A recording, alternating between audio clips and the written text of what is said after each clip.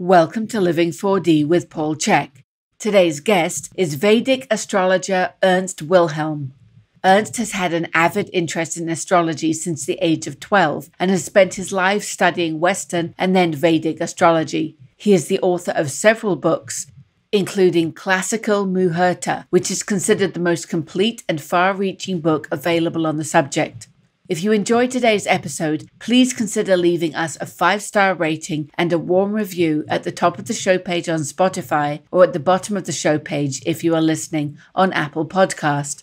Your opinions matter, and your ratings help us to grow and help more people to be healthy, find freedom of body and mind, and live their dreams. And now, here is Paul and Ernst with Real Astrology. Hello, welcome to Living 4D with Paul Chek. It's great to be back, and today we are going to talk about real astrology, and I've got a real treat for you because I have a real astrologer with us today. His name is Ernst Wilhelm, and we were just figuring out that we have been working together and known each other since probably around 1998, and I would say Ernst is a real astrologer, and one of the things I wanted to share right up front as I roll into my introduction with Ernst is that I had been studying astrology, but I kept finding that Western astrology just seemed very out of character for me. And then, of course, I didn't have a lot of faith in the astrology readings in newspapers and stuff for a variety of reasons. So my studies led me to investigating Vedic astrology. And so my first thought is, are there any Vedic astrologers around? So I started hunting around, and lo and behold, I found a book in a local bookshop called Vault of the Heavens. And it just turned out that the author was right in my hometown. So I made contact with him, had him do a reading on me. And it was the first time I ever had an astrology reading that really shocked me, actually. It was like Ernst was looking into my soul. And I was very aware that something was going on that was very different than Western astrology. And that developed my interest in Ernst's work. And then I began having clients, particularly people with cancer and things like that just weren't responding to treatment. And I'll never forget a particular case. And it just dawned on me as I was working with this lady after several months, and just noticing that she wasn't responding to therapy no matter what approach I took. So I thought, I'm going to see what Ernst has to say, because he's also a medical astrologer. And so I got her data and got a reading from Ernst. And the long and short of it was, in Ernst's report, he said, based on her alignments, in about 3 months, things should start clearing for her, and you might notice a change. And so I wrote that down in my schedule, and literally within a day of 3 months, the woman gave me a call, and she said, I don't know why, but all of a sudden I'm starting to feel a lot better. I about fell out of my chair because I had written it right on the calendar and was waiting to see what would happen. And so that was my second awakening to Ernst's accuracy. And so I've always had a deep interest in Ernst and his real astrology. So Ernst, welcome to Living 4D with me, Paul Chek. Thank you, Paul. Thank you for inviting me. It's way out time overdue that we get together. Yeah, I've always really loved you and your work, but life just takes you like a storm, and you wake up and realize, like last time we were chatting, we both kind of realized, wow, a lot's gone down since we were last talking to each other. It's just kind of wild how it all goes. And before I get too far in, Ernst, you've got a number of books. I mentioned one of them. Could you share the titles? Because as I said earlier, I don't want to screw the names up. Sure. The one you mentioned, Vault of the Heavens, that's like a entry book to get people familiar with astrology.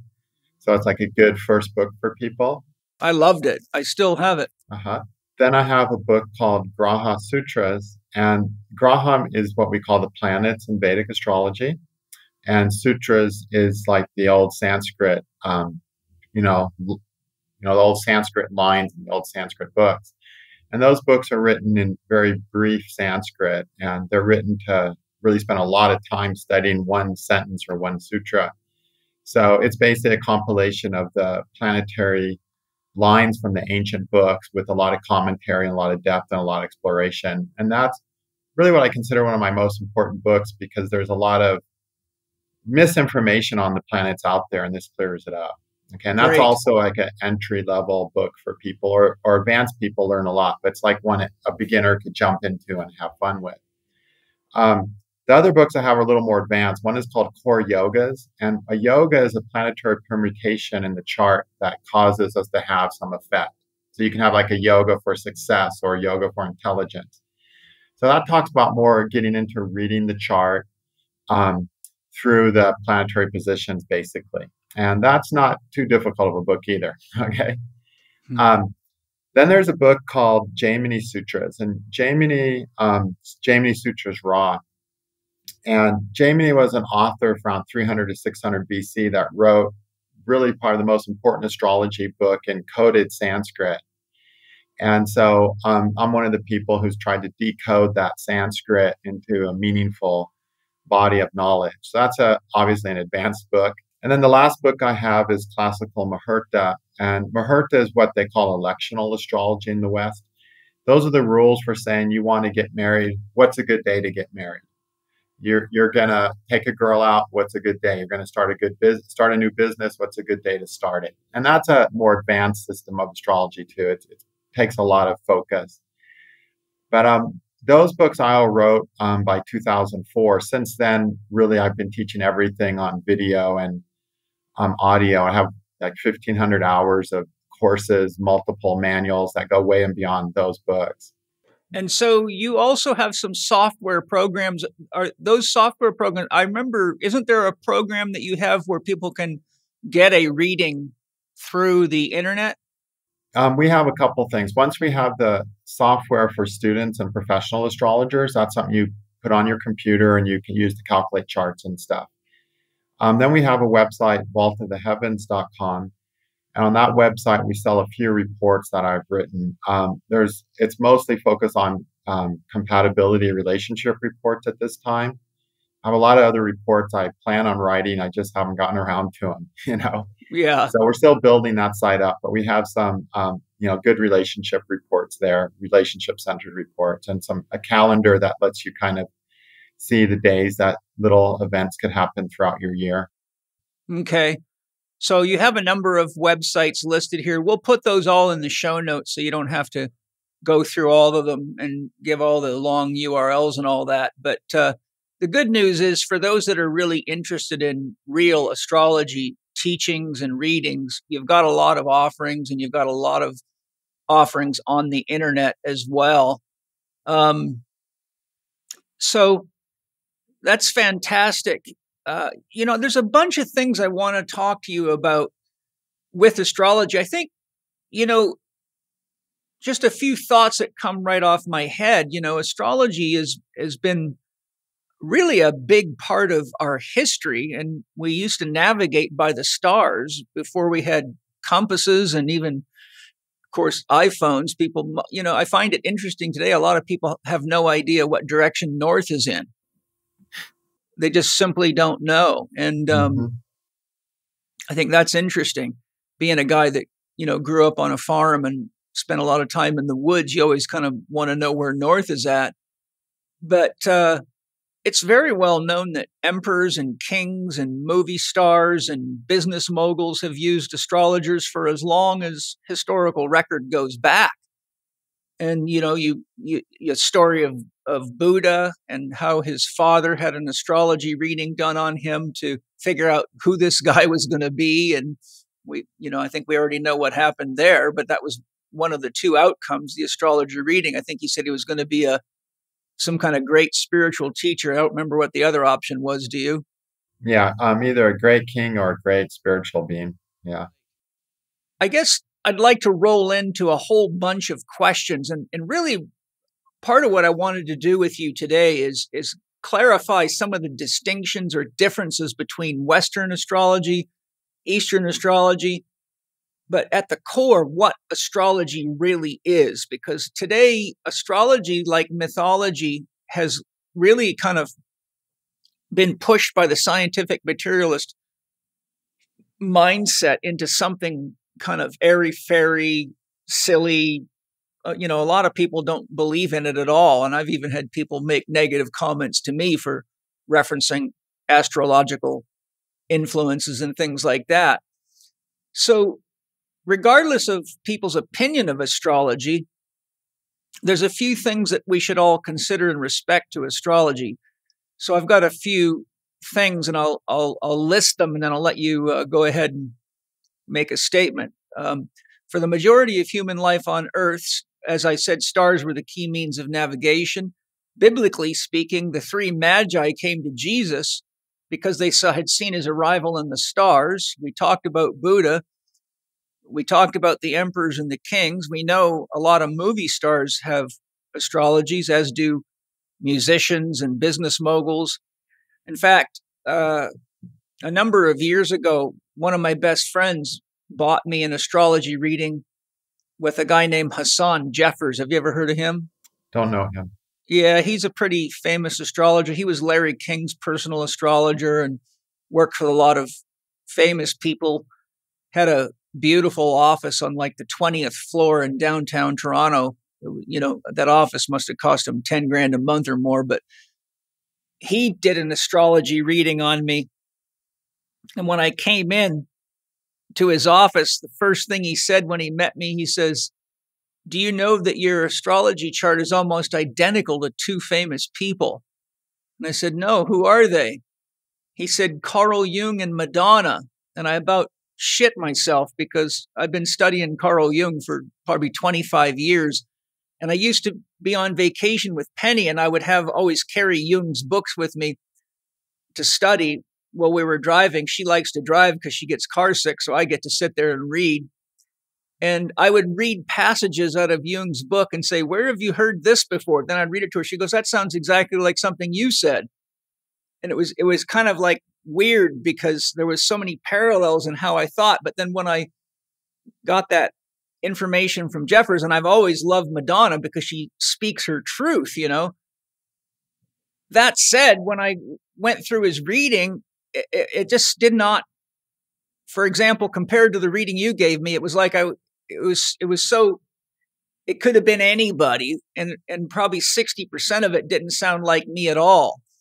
So one of the first thoughts that went through my head is I should get another reading from Ernst. It would be probably a lot more accurate, although he did figure out who two of my favorite people were. So if you have an opening statement, Ernst, as to the validity of astrology, what would you say? Yeah, I think the blanket statement I use is that astrology is never at fault. It's always the astrologer who makes the mistakes. That's probably true. And one of the things that when it comes to all this occult stuff and spiritual stuff these days, everyone is expecting these things that are floating around are the absolute perfected forms of these things. But the reality is they're really not. All the sciences really are in a big state of decay, whether they're occult sciences or material sciences, medical sciences. We're really at a place and time where we are developing these sciences after a lot of decay in the dark ages. And so, first of all, astrology is not available as a perfected form. There's a few people who are really trying to perfect it, but 99% of the people walking around calling themselves astrologers are just satisfied using really what it comes down to a systems of astrology that are not that need a lot of work still. And they do that in Western astrology, Vedic astrology, any type of astrology you name. So it's not that Vedic astrology is better than Western astrology. It's really how deep is the astrologer going? How thirsty is the astrologer for knowledge? And just like in your field, you're like crazy about nutrition. And there's a lot of nutritionists out there who aren't crazy about nutrition, Right, yeah. And when someone talks to them, they're going to get a completely different experience than when they come talk to you about nutrition. And it's the very same thing when you go to astrologer. So the second thing I'd like to say is to not blame Western astrology or Vedic astrology or Egyptian astrology or Greek astrology. Blame the astrologer that's right in front of you that did a good job. Blame him for doing a good job, and blame the bad ones for doing a bad job.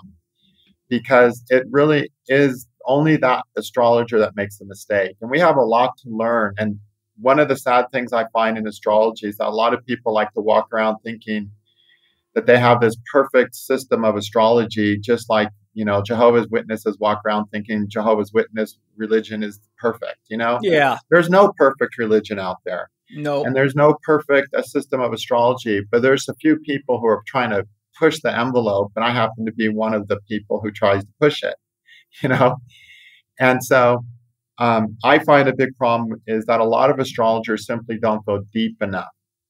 And for an astrologer to really impact a person, they have to go really deep into the person, or they have to make really amazing predictions. And that's hard to find astrologers who can do that consistently and all the time. The other thing is, at the end of the day, we really are set up to have the experiences we're meant to have. So one time we go to an astrologer, we have a profound experience. Another time we go and we don't have a profound experience because it's not what our life was calling for. It's not what the divine has set us up for. And sometimes the divine sets us up to have a terrible reading because somehow that's what we need to take the next step on our journey. Maybe force us to look into ourselves instead of asking someone else. Yeah, and it does that sometimes. And I remember really one of my most fondest readings. Back when I lived in Encinitas, and I ran out of the house. I was walking down the street, and the woman comes running out of the house. Ernst, I need you. Well, she didn't need me for anything really great, but she wanted me to read her chart. So she asked me, "Can you read my chart?" So I say, "Sure." And I walked to my house a couple blocks away, grabbed my computer, came to her house, and I looked at her chart. And she told me she was devastated over this breakup. And I looked at her chart and I said, "Next year, you're going to have your best relationship. The relationship that's going to work is going to happen next year." And I gave her the date, May of next year or something. I don't remember what month. It was about a year away. She said, "Oh, okay, I can manage that." 2 years later, she calls me and she says, "Remember that time you did a reading for me and I was so depressed over so-and-so and you said I would meet a guy, if that would be the right guy for me in a year?" I said, "Yeah." She goes, "Well, I never met anybody." And I'm like shrinking in my chair going, "Oh," and I'm saying, "I'm sorry." I'm about to say, "I'm sorry, I failed the prediction." And she goes, "Oh, no, I'm not calling to complain." She said, "That reading was the best thing that ever happened to me because I had spent my whole life dwelling on love, longing for love, never living my life as myself. And when you told me I was going to meet a guy in a year, I said, wow, just 1 year, I can wait that." And for the first time in my life, I got focused on who I am, what's important to me. I discovered I love to sing opera. And now I'm singing in operas. I'm so happy that I don't even care if I ever meet a guy again. And she said, "And if I hadn't have thought that I was going to meet a guy, I would have never focused on that. I would have just sat around and pined away like I'd done my whole life." So see, sometimes it's the bad prediction that the person needs. That's the divine providence.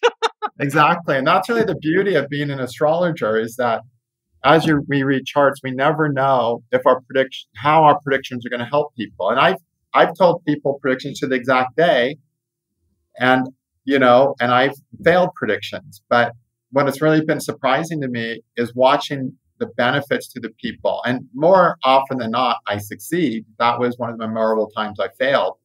But it just shows that at the end of the day, the person is going to get what they need to get if the astrologer approaches with the attitude that they just want to help the person in their life and on their path. Some astrologers don't have that attitude, though. A lot of astrologers just want to show off and how good they are at making predictions. But I never cared about that. I was just there, however I can help you get down the road, because that's what I'm here for, Yeah. And if that makes me floundering a prediction, I'm happy to do it, That's honest love. Because it's really about the client and it's about the words that the God stick in our mouth. So when she told me that, 2 years later, I looked at her chart. I pulled her chart up and I looked and I said, "How did I fail that prediction?" And I looked and I said, "What? Why did I say she would meet someone in this period. I said, this is the period that the first thing I talk about when I say you're in this period to my students, I say, this is the loneliest period of your life. You will not meet anyone ever. And for some reason, when I saw that same period in her chart, I said she would meet someone. And it's like, I've also had that happen I had another woman a few months before this. I had a friend call me and say, my friend is really devastated. Her boyfriend totally dumped her for another girl. Can you do a reading? I looked at her chart.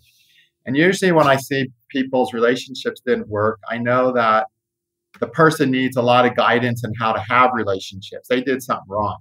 But I looked at this chart, and like, this woman had a wonderful chart. And I said, usually when people break up, I try to talk to them about what they can do to have better future relationship. I said, but I got nothing to tell you. You're perfect. You're a great catch. Any guy who's with you is going to be so lucky. You got nothing to learn. You just need the right guy. This wasn't the right guy. The only thing I can tell you to help you get through this painful period is that on January 28th, the guy you're going to marry is going to show up. So a year later, on January 28th, exactly a year later from the January 28th I predicted, my friend calls me up and said, yeah, I wanted to tell you my friend just got engaged on her 1-year anniversary of meeting a guy who on the day you predicted came into her work carrying flowers and said, I'm here to ask you out on January 28th, exactly the day you said. And she's now engaged and they're really happy. So I got out my chart, her chart, and I looked at it. I'm like, oh, that's a great prediction, predicting the exact day. So I looked at the chart and I'm like, why did I predict that? I couldn't even find out why. I couldn't remember why I predicted it. It made no sense to me that I would have predicted that. So literally when an astrologer is doing a reading, our minds go into a different dimension, Yes, I know exactly. So this is a person where the divine was saying, yeah, this person you want, needs to know this. And another person needs to know something else. And we use astrology, but our intelligence during a reading can get so much more open than it is on a normal day-to-day basis. And an astrologer is called going to an astrologer in India is called a Deva Prajna, which literally means a consultation with the devas, or the deities or the gods. Yeah, doesn't prajna mean wisdom? Prajna means like a question or a consultation. Okay. Yeah. In Zen Buddhism, it means wisdom, I think. Okay. Yeah, it could well be that, because it is about a query to gain knowledge and wisdom. Yeah. Yeah, that's interesting. Well, I already love the level of honesty you're sharing with us. There's more magic in almost everything than meets the eye. I'd love it if you could share an overview of your background and your studies and what led you to not only having a trust in astrology, you must have some degree of trust or you wouldn't have devoted your life to it, but becoming a professional astrologer and an author on the topic. So just like, how did this happen for you, Yeah, well, I kind of started out, I think a lot like you did. I started out as an athlete, as a kid. And from there, I moved on to nutrition and massage. And I was working with athletes, worked with some gold medalists and, silver Olympic medalists, worked with some top athletes. I'm just doing massage and nutrition. And then I fell in love. And then that went to hell. Yeah, that was like bad news, right? But the year before that, a few months before that, I was doing martial arts. And the week I decided to leave, I was living with a friend and he said, well, you should see my astrologer. My friend who's an astrologer, have your chart read. So she read my chart for about 90 minutes on the phone. And this is back when it cost like 30 cents a minute to call, and 30 cents was you could actually buy a candy bar for 25 cents, not $2, right? Yeah. So it got expensive fast. So after 90 minutes, my friend is like pulling me off the phone because he was paying for the phone call because I was totally broke. And but the astrologer lived halfway between his house and my house, like 700 miles away, right in the middle of where I was going the next morning. So she invited me to come stay. And I was thinking, oh, this is great. I'm going to go to her house and she's going to read my chart for hours. So she just started after 90 minutes. She was telling me so much. And she was a Western astrologer. She was really good. And I got to her house and she cooked me a vegetarian meal when she found out I was vegetarian. And then she, finally she takes me to her office. I'm like, goody, more chart. She sat me down and she taught me how to calculate a chart. Oh. And then she gave me books on how to calculate charts, all the mathematical books you need, all the ephemeris of the planetary positions. And then she gave me this little course manual that she used to teach her students. And then she fed me dinner, put me to bed, woke me up at 6 a.m. and kicked me out the door. I said, go study. I'm thinking, what about my chart, right? Yeah. So a year later, when I'm brokenhearted, miserable, wondering if I should jump off a cliff or use the knife, just totally in pain over some girl, who never cared about me, I called my mom up and I said, can you send me those books? They're in the closet in this room. So my mom sends me these books and I start getting into the astrology. And then within a short time, I went from this, I got no reason to live, to, wow, this all makes sense. I totally get why I met her, why I needed to meet her. And I just was able to process it so well that at that point, I was like, wow, fasting, nutrition, when it comes down to shit like this, doesn't do any good. And in fact, I fasted 3 weeks in March, and it didn't help me deal with her at all. So at that point, there's certain people you don't want to tell that to, because it'll be like telling a vegan they need to eat meat. Yeah. So, it didn't cure my love problems, but astrology did. And so I came out of that thinking, wow, I'm going to be an astrologer. This is like this thing has helped me more than anything else. This is what has worked for me. And so, of course, because it worked for me, it's what I wanted to do all the time. So at that point, I just knew I was an astrologer, haven't questioned it since, haven't looked back since.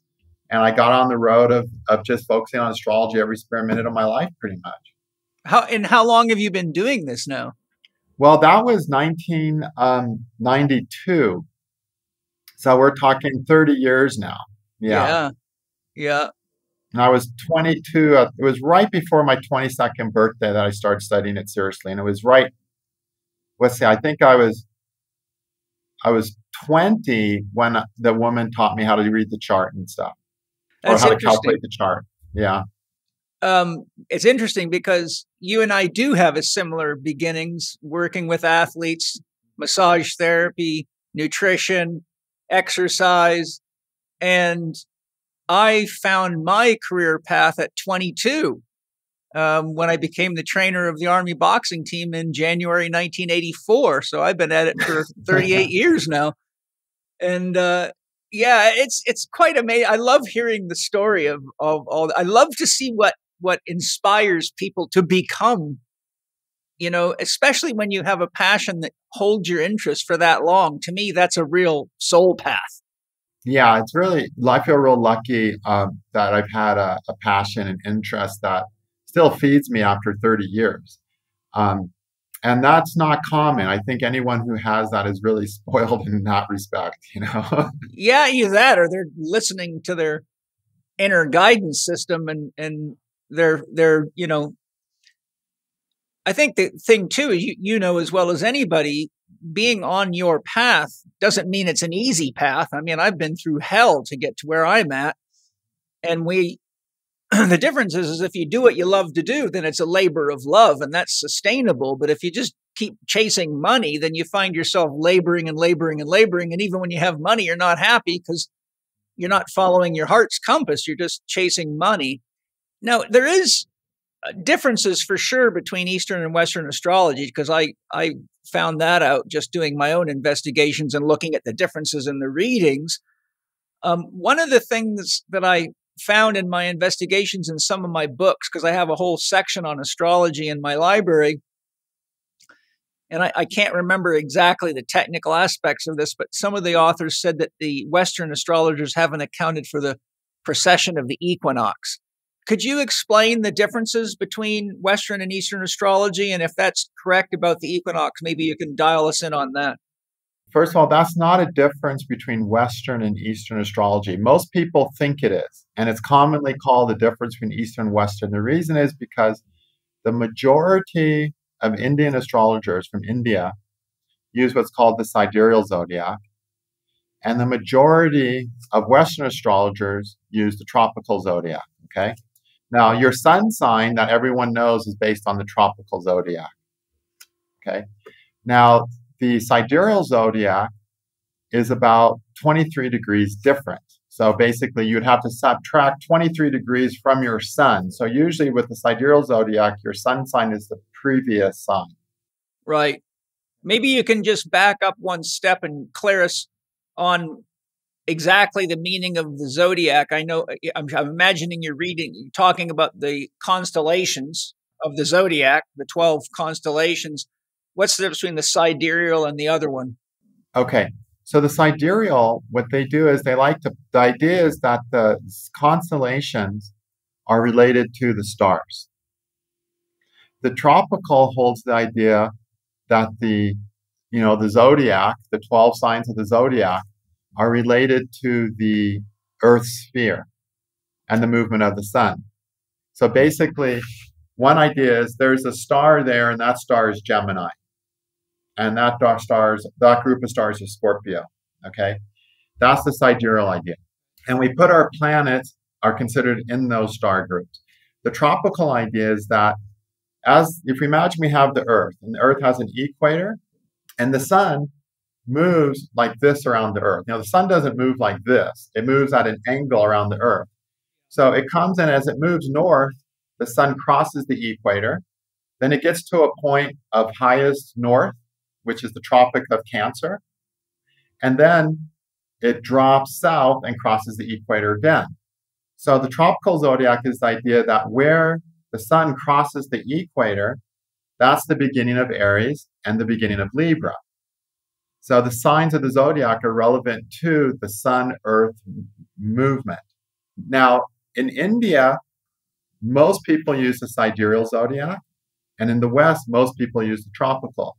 But there's a lot of astrologers in the West that use the sidereal, and there's a lot of astrologers in India, some, not a lot, not a majority, but there's some that use the tropical.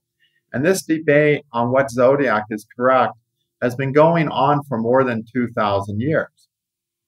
It's been going on in every country that ever did astrology.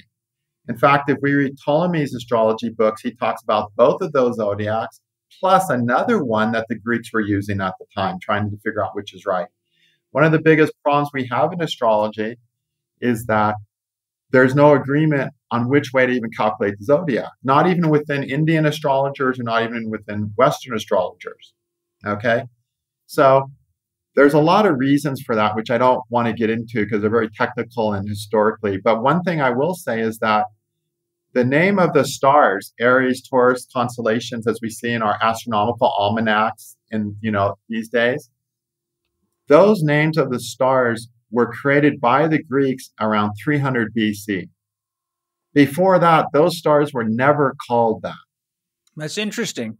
In all ancient cultures, those stars had different names, and there was more this specific star, and maybe a couple group stars around it. And like if we look at the constellation Scorpio, it's way more than 30 degrees long. The idea is if you have 360 degrees of circle, you divide it by 12, you have 12 30-degree signs. But the reality is Aries is like a little tiny piece of pizza, Right. And Scorpio is like this huge pizza that I want to eat, Uh-huh. And so the idea that these stars are certain constellations, they don't even fit into the constellational space when we use the sidereal zodiac. Now, I personally do not believe in the sidereal zodiac. I used to. But then when I started reading the ancient books from India, there was more evidence in those ancient books that the Indian astrologers used the tropical zodiac. So I tested every technique I had learned, and every single technique tested out better with the tropical zodiac. So at that point, I completely divorced myself from the sidereal zodiac, and I've been using the tropical. So, but the main thing is the techniques. The biggest difference between Western astrology and Eastern astrology is the techniques. Western astrology uses techniques that are based on Persian and Greek astrology. Vedic astrology uses techniques that are completely different. We have different aspects. We have different ways we look at the charts. We take different divisions of the charts. We have, if I printed out your entire Vedic astrology report of what I printed, of what I programmed so far, I'm going to give you a big stack of paper. I'm going to give you 20 times as many pieces of paper as you're going to get with calculating everything that Western astrologers use. There's just so much more. And it's not that India is better for astrology. The only difference is in the Western world, most of the astrological knowledge was destroyed. When they burnt the Library of Alexandria and when the Christians came through and all this other stuff, that didn't happen in India. In India is the biggest library of occult knowledge. And that's what's special about India. It's not that the Indians knew better. The Indians, the Arabs, and Greeks, they were trading astrology 2,000 years ago. But what happened is all the astronomical and astral knowledge in the West got so destroyed. India never lost the knowledge that the Earth was round. I have books from 1,500 years ago that talk, older than that talk about the spherical nature of the Earth relevant to the whole cosmos, So there's an amazing amount of knowledge that was lost in the Western world. So that's why when we print all the stuff we can print from Indian textbooks on your astrology chart, we're going to get a giant stack because those books weren't burned. In the West, most of the books got burned, And in fact, we have in India, we have something called the Tajika system of astrology. The Tajika are the Persians, is what they used to call the Persians. And that's a perfectly preserved Persian system of astrology, just like the Greek and Persian astrology used 2,500 years ago, which developed into modern Western astrology. And we have that in India too. So we have everything that's in Western astrology in India, somewhere in some book, plus things that got burnt in the West. I think these things were available to the Western astrologers a long time ago. But this knowledge got lost. And then different cultures choose to use different techniques based on the need of that culture and forget other techniques. And so astrology is in a constant state of flux. It's like nutrition. Depending on what the people are eating as a primary diet, we need different medical programs for them. We need different medical applications, different medical therapies, right? Yeah. Like we're in an age where people eat a lot of grains. We're going to need a completely different medical system than an age where people are eating mostly fruits and vegetables. And with astrology, it's the same. Depending on what's going on in the culture psyche, we need a completely different astrology techniques. And that's why different cultures have preserved and used different techniques compared to other ones. One of the most amazing Bioptimizer's products I've ever used is Biome Breakthrough, which used to be called Leaky Gut Guardian. I can honestly say I use it every single day. I have a morning routine. I put a scoop in with 2 fresh squeezed limes. I put a little bit of other ingredients that I like in there. And I'll tell you what, if any of you have read my book, How to Eat, Move, and Be Healthy, and you know how to read your poops, well, Biome Breakthrough makes for some really nice poopy policemen. I've got Wade here to tell us what's so unique about it, but I want to tell you right up front, I love this stuff. I don't go anywhere without it, and I keep a lot of it on hand so I don't run out. So Wade, what is it that's making that product so effective? Well, first and foremost, we have to look at what's happening in the population at large. And Harvard just released an extensive study demonstrating that virtually everyone has some degree of leaky gut. And that means the gut permeability of our intestines is leaking toxins into the system, which are causing immunoresponses. Now, some people that's sneezing or allergies, but then it can move on to more inflammatory conditions. And anybody that's checked out your work understands this. The question is, how do you actually seal the gut so that you can stop this from happening? And we have a partnership with Birch International University in Croatia, where we have a team of PhD scientists working on this. And we've been able to combine a unique product called IGY Max, which is a patented egg-based product that enhances your gut health and reverses the damage that can be done by all these toxins that are leading to leaky gut. But when we combined it with some specific probiotics, they work synergistically together to be able to repair leaky gut in literally hours as opposed to going through an extensive protocol. Now, we can't stop ourselves from experiencing all the toxins in our world or food, air, water, you name it. It's coming from everywhere nowadays. So what we have to look at is well, how do we manage the damage, if you will, that we are taking, even if we're following, the highest levels of food hygiene and, conscientiousness. And so what's happened is Biome Breakthrough has been able to be proven in the lab and in folks. Research papers will be coming out very soon to demonstrate this. And that's why we've called it Biome Breakthrough. We're able to actually repair and stop the leaky gut from happening with the combination of IGY Max. It's a unique set of probiotics, and we're happy to deliver it to people. We're very excited. We can try it. It's a money back guarantee. If you don't feel better, if your poops aren't better, if you don't say, wow, my inflammatory conditions in my gut are going down, you get your money back. So it's really easy to get. You go to biomebreakthrough.com/living4D. You'll put in Paul 10. You get a 10% discount on this and any other products that we supply at Bioptimizers. I can't recommend it enough. I love this stuff. And it actually tastes good too, which is unique. So thank you very much once again for making such an amazing product. I'm really excited to be able to offer it to everybody. Enjoy Biome Breakthrough. I think it's important for the whole family. You said something earlier. You talked about the sun moving around the earth. But I think just to clarify, the earth's actually moving around the sun. It's just the way it appears to us is what you meant, right? Yes. From our point of view, it looks like everything's moving around us. But of course, we're moving around the sun, scientifically speaking. But astrology is all about how everything's influencing where we are. So everything in astrology is calculated from the earth being the center of the universe. Yeah, because we don't live on the sun. If we lived on the sun, we would calculate everything from the sun's point of view. Yes. Now, I may have had this in the questions later on, but it's pestering me, so I'm going to give it to you now. The actual star constellations that are attributed to Leo, Virgo, Cancer, Gemini, etc., are those stars actually considered to be the source of the psychic or energetic influences, or are they just representations of an archetypal energy or some other form of energy that just happens to be attributed to that zone of the sky? Okay, so everything out there that has an energy source is having an impact on every other part of the galaxy.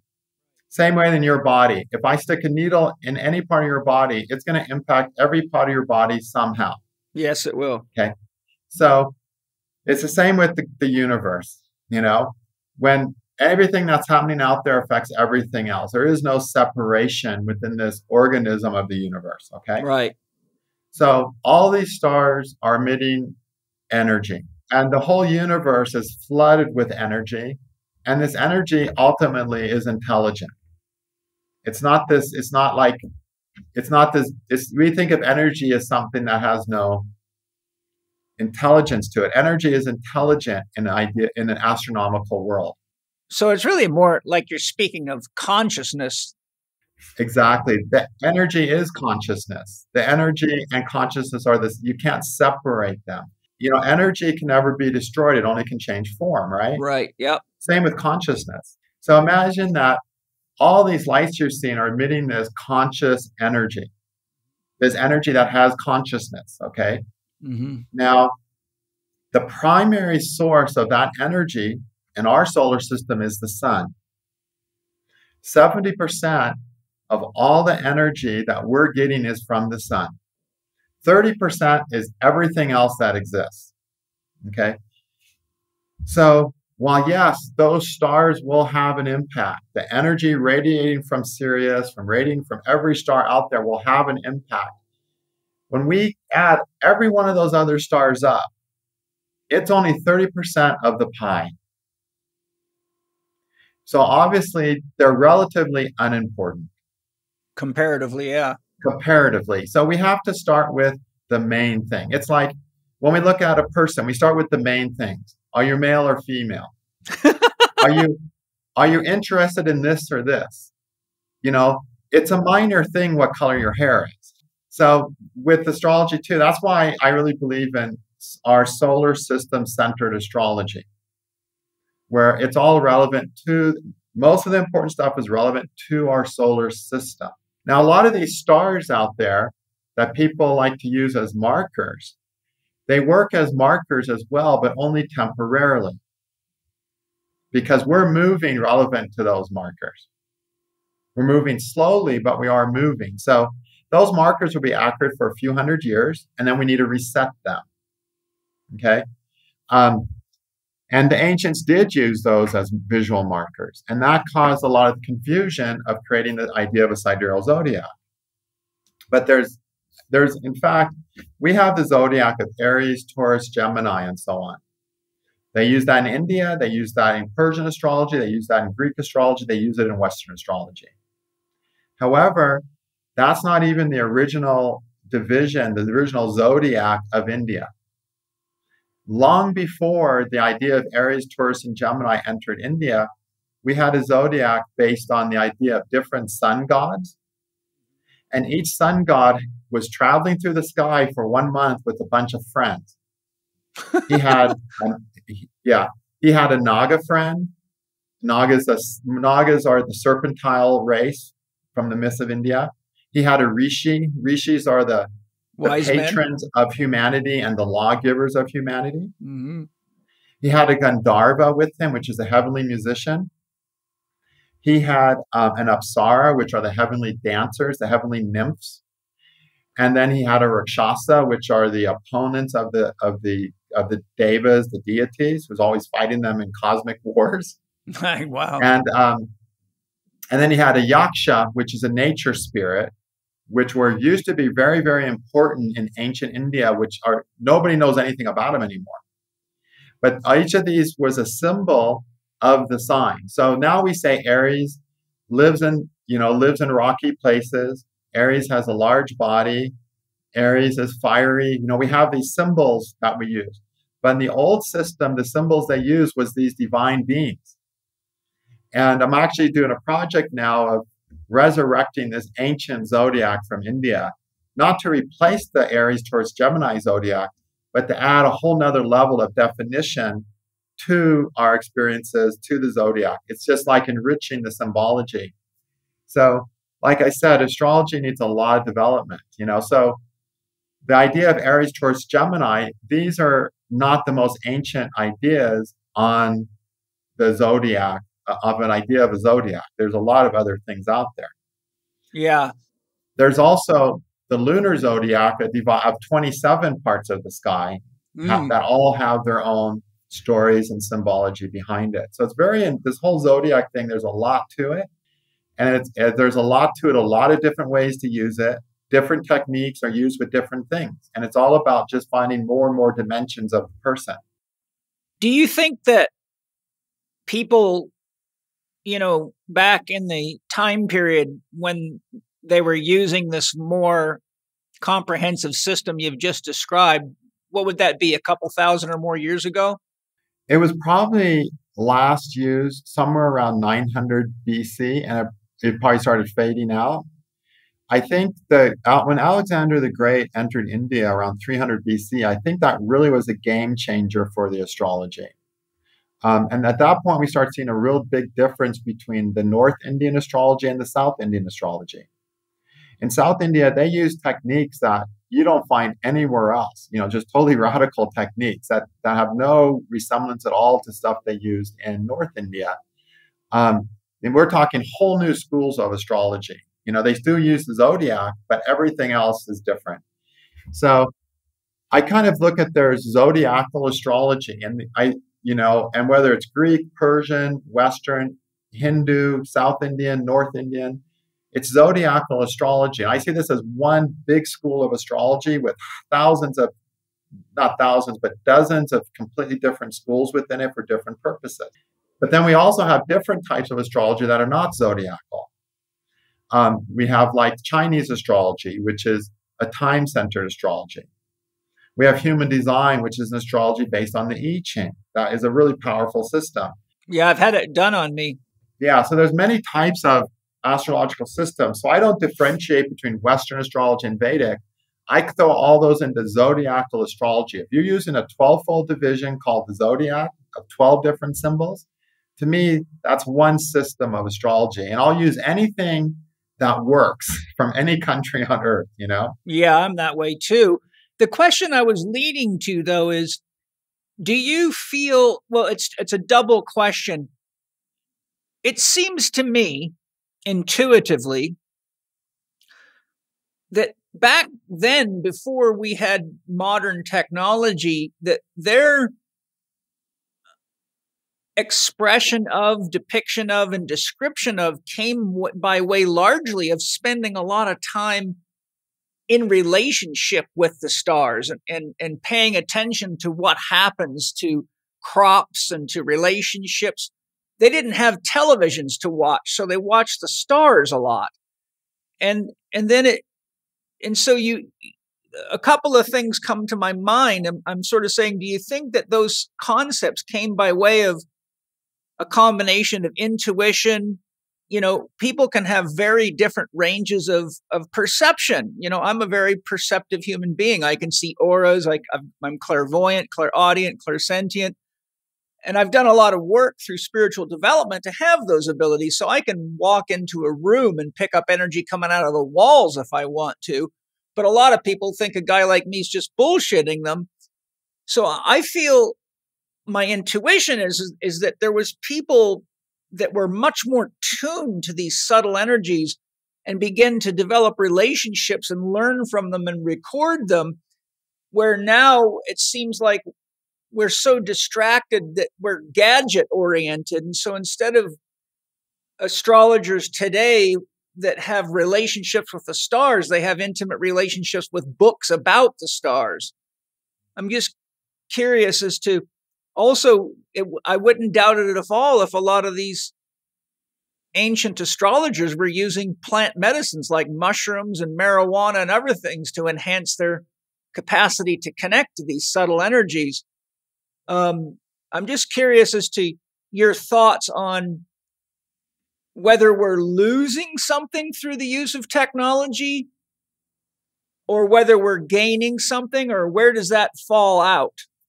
Yeah, so as an astrologer, technology to me is a side effect. Okay, it's not the cause of anything. How I see it is that we have the galactic center. Okay, now the galactic center is, you know, the source of what they call the Big Bang. That's where all the energy is radiating out of the center of our personal galaxy, the Milky Way. Okay. That point's called Vishnu Navi, which is the navel of Vishnu. And in the Hindu mythology, that's the point where the universe was born out of, or where our solar system was ultimately born out of. And in the center of that sits Brahma, the creator, who created the whole galaxy, okay? That's the most concentrated point of energy in our galaxy. The energy is so concentrated there that it has been sucking mass in from north and south with such velocity that it tosses the matter out sideways as the Milky Way. And imagine it's sucking it in so fast and hard that it can't even catch it, can't even hold it. It just gets shot out sideways into this disk of the Milky Way. Yeah, and the mass of that is just, the momentum of that is just causing the galaxy to expand. But at some point, it's slowing down, it's going to stop expanding, and it's all going to get sucked back into that center. So one of those expansions and contractions is called a day of Brahma. That's one day of the creator. Okay. Yeah, that's a very long, because I've studied these cycles. We're talking billions of years. Yeah, it's like 479 billion years or something, because they're in self-realization fellowship. And this is the yugas, right? Yes, this has to do with the yugas. Okay, so now this is happening, but the point I'm making, this galactic center is the point of densest energy, which means it's the point of greatest energy, which is greatest concentration, which is greatest intelligence. So when our solar system is closest to that center, our consciousness on Earth on a collective level is higher and people live longer. When our solar system is furthest away from that, then our consciousness, the collective consciousness of Earth, is at its lowest. Where are we now? So right now, there's basically, the Hindus broke it into 4 phases for a basic understanding. We were the furthest away around 400 AD. So that means that was the dumbest we got. We've been progressing since then slowly. Okay, so that's the dark age, darkest of the dark age. Now we've been progressing very slowly. So, and there's this dark age is the material age. And in the material age, the collective consciousness understands that the smallest real thing is the atom. And that's what the Greeks said, right? When you break something down to its smallest component, what you get is the smallest part of that thing, and that thing is called the atom. That's the material age. In that age, everything is about the physical realities of life. Physical food, physical beings. Men are more important than women because men can carry more and can hit harder. Okay, then we go into the next age, which is the atomic age. And that's when we break the atom. And we go, wait a minute, there's electricities. There's stuff going on in this little particle. There's a whole fucking world inside this atom, right? Yeah. And this is the electric age, the atomic age. Now, in this age, we're going inside. So this is the age of psychology, where we're going inside. This is the age where women are going to run the show. This is the age where women are more important to the health of society than men. So are we coming into that now, or where are we in that? We've been in this since the 1800s. So about when quantum physics began. Exactly, when all this started. You can say when Ben Franklin tied a friggin' key to a kite. Yep. I like to use that example because everyone knows that story, okay? Since about then, we were in that. But we started transitioning into that during the Renaissance. And that's why we had the Renaissance. The Renaissance was the transition out of the dark ages into the age of science, the age of looking below the surface. And all, tarot made great advances during that time. Palmistry made great advances. All the occult science started to make advances there. Medicine did. Hahnemann developed homeopathy, which was energy medicine, not physical medicine, but energy. This is the energy age, and he's developed that in the late 1700s. You could say when Uranus was discovered, we're discovering invisible planets. We're looking inside the things. Okay? Yes. That was late 1700s too. Democracy became important, that was the birth of democracy with the French Revolution, the birth of America. This is the beginning, you can say, of this electrical age. Now, we're just in the very beginning of this. We don't even have an idea. We're still we're not even in kindergarten yet, with what we're going to do. I have a question in that regard, because in my deep spiritual investigations as to the transition between no thing and something, which I've done a lot of, not just through reading and studying, but in my own spiritual investigations, I find it all emerges from a point, like a geometrical or mathematical point, which is smaller than any subatomic particle can get. 10 to the minus 34 is where the Planck constant is at. But, in my studies of quantum physics, the physicists say if you have enough energy, that you can actually take any subatomic particle and just breaking it down almost infinitely. But what I find is that it all emerges from a point. And that point is, the analogy I give in my new book, it's what happens when Shakti looks into herself and finds Shiva. All creation begins from that point of awareness. So my question is, what age would that concept fit into? Okay. So, yes, everything comes from that concentrated point of most dense energy. And that's why in our solar system, the galactic center is the most concentrated point relevant to our world. That's why the greatest intelligence is there. That's where the most concentrated point is where you find God, right? Yeah. He's not found out there. He's found in that point that you mentioned. Okay. So, the next age is the magnetic age. That will start in about 2,200 years. Wow, we got a ways to go. Yeah. So Let's in the hurry magnetic, up. exactly. So you see, we're like chimpanzees, Exactly. still. So we've got 2,200 years of developing as an atomic culture. We have 22 years to develop as a psychological culture. We have 22 years for women to make the differences they're going to make in this age, because this is a feminine age now. This is not a masculine age anymore. You mean 2200, right? We're at we're talking 2,200 years. Yeah, no, We're you talking said 4,200. You said 22, so I didn't know if you meant actually 22 years or if you were meaning 2200. I mean 2,200 years. Yeah. Long ways away. So we're only really just coming into it now. But when you look at the kind of stuff that they're doing with, secret space programs, I mean, I study Dr. Stephen Greer's work, and you see that he says by about the year 1950, we'd already had spacecraft that we could fly, but they keep it very secret because they don't want the people to know what they're doing. But we're dealing with anti-gravity and things that we think we are, but I'm going to put it into perspective for you. Okay. Yeah, please. Yeah. So we have this timeline of about 400 AD, where everything before 400 AD was a declining culture, declining intelligence. From 400 AD, we started ascending. Okay, now the pyramids were built in the electrical age, in the descending electrical age. Can they build the pyramids yet? No. See, they built the pyramids with electrical age technology. So, see, we think we're doing all this cool shit. Yeah, we still cannot move a big rock as big as they used to move. Exactly. And there's many instances of these. Pyramids is the most well-known, but there are so many things out there that the ancients did that we can't do, even with our amazing technology. Yeah. We're good at destroying things, but not building anything that lasts very long.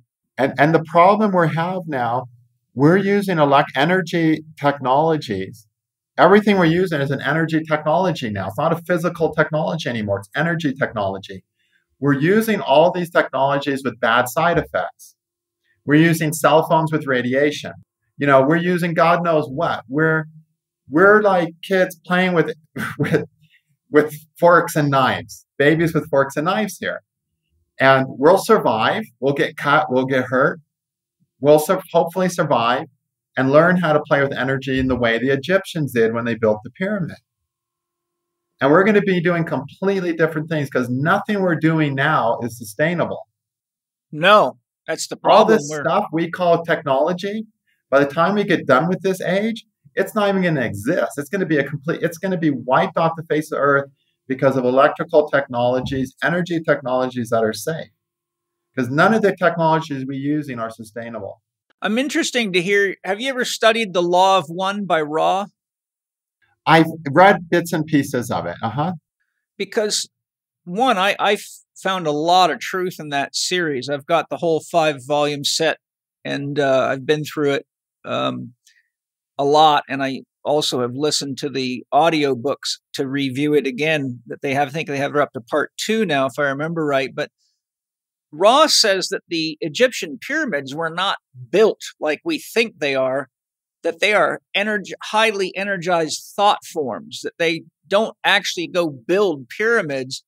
And I talked to Freddie Silva about this in a podcast I did with him. And he said, well, it's interesting that you mentioned that because he said, I've actually been in the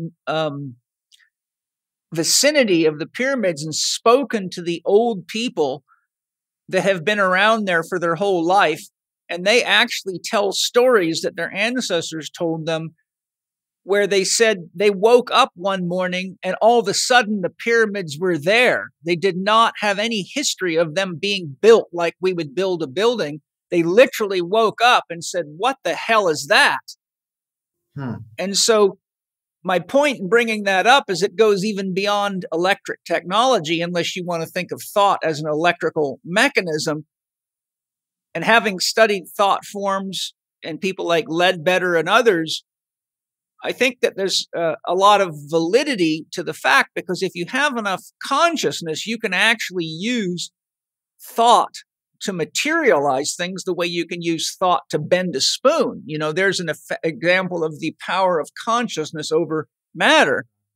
So the reason I bring that up is because they may actually have been using even more advanced than electrical technology. Well, I still see that as electrical technology. So imagine, we're using electricity. Let's use communication. We're using electrical technology to communicate. We have our cell phone. It creates a frequency. It creates a wave. It creates a wave, passes this wave to another device, and that device picks it up. So we're using energy. We've created a medium of energy to talk on our cell phones. Before this, we used phone lines. We had a metal line, and we created a medium of electricity that flowed through the phone line to communicate. It was physical. It had a physical carrier, but it was an electrical impulse that went through the metal copper lines, right? Yes. So now we've gotten rid of the copper lines and we're generating our own waves that pass through the sky and the air. But see, the thing is, there's already electricities right here and right now. Everywhere, yeah. So see, we're bathed in energy, but we haven't been able to tap into that energy and use it. We're creating our own unique energy forms to go through and reach the other person's cell phone, right? Yes. But why? One day, my theory is the energy that's already pervading around us, we will actually tap into that energy to communicate with. So we won't have to create a technology that has a frequency that causes us to have cancer because we have our phone in our pockets all the time, you know?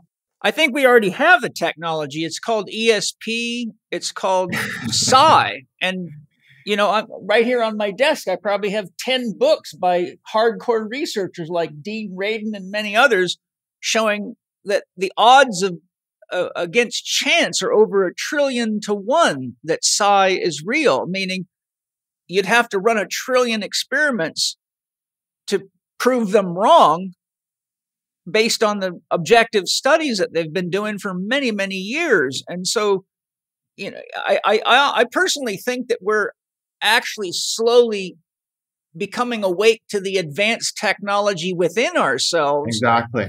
As opposed to trying to keep building shit outside of ourselves. Because look, if you study the Aboriginal culture, there's lots of talk about song lines. And I've got a great book called Voices of the First Day by Robert Lawler, and I've studied many books on this.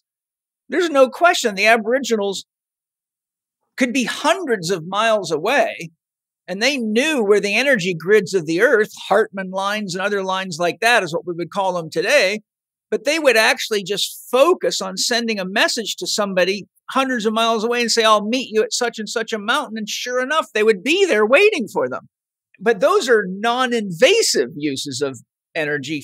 Richard Feynman, for example, calculated that there's enough energy in 1 square centimeter of empty space to boil all the oceans of this planet instantly, and that there's more energy in 1 cubic centimeter of empty space than all the matter in the known universe. So, you know, I'm concurring that yes, there's the intensity of the energy. We're just so used to it because we're like fish in an ocean and we don't even know we're in water. But eventually we have to wake up. So if we take this back to astrology, it seems to me that the constellations are somehow like mediators, transformers, manifolds, or almost like when you shine light through a prism, you get 7 colors. So it seems like these 12 constellations are somehow modifying energy that affects our psyche. Would that be a way to look at it? How you could look at it is that the basically what the constellation is, we have the Earth, and the energy is impacting the Earth at, let's say, a different angle, depending where the planet is in the sky. So that would make it a local, not a non-local energy if there's an angle involved. Because the primary energy is that of the sun. So imagine the sun. This is what the sun's doing. It's putting out all this light. It's beaming its light down to Earth. At different times of the year, it's beaming its light directly sideways at the Earth. At other times, it's coming down at Earth. At other times, it's coming up at Earth. So it's actually radiating its energy in towards Earth in a completely different way. And that's like your chakras. Your energy, where's the energy in your chakras? The sun going around the zodiac is a replica of the energy going up around your chakras. Like through the microcosmic orbit, or what specifically do you mean? So actually, every year that the sun revolves around the sky, the solar energy in your spine has made one revolution. Okay, so if you're looking at and that evolves you. That evolves you, you said? Yes. So just so I'm clear, when you're saying that the sun's energy is moving through the chakras, how are you talking about as though the microcosmic orbit was like the equator of the Earth? Basically, you've got our chakras.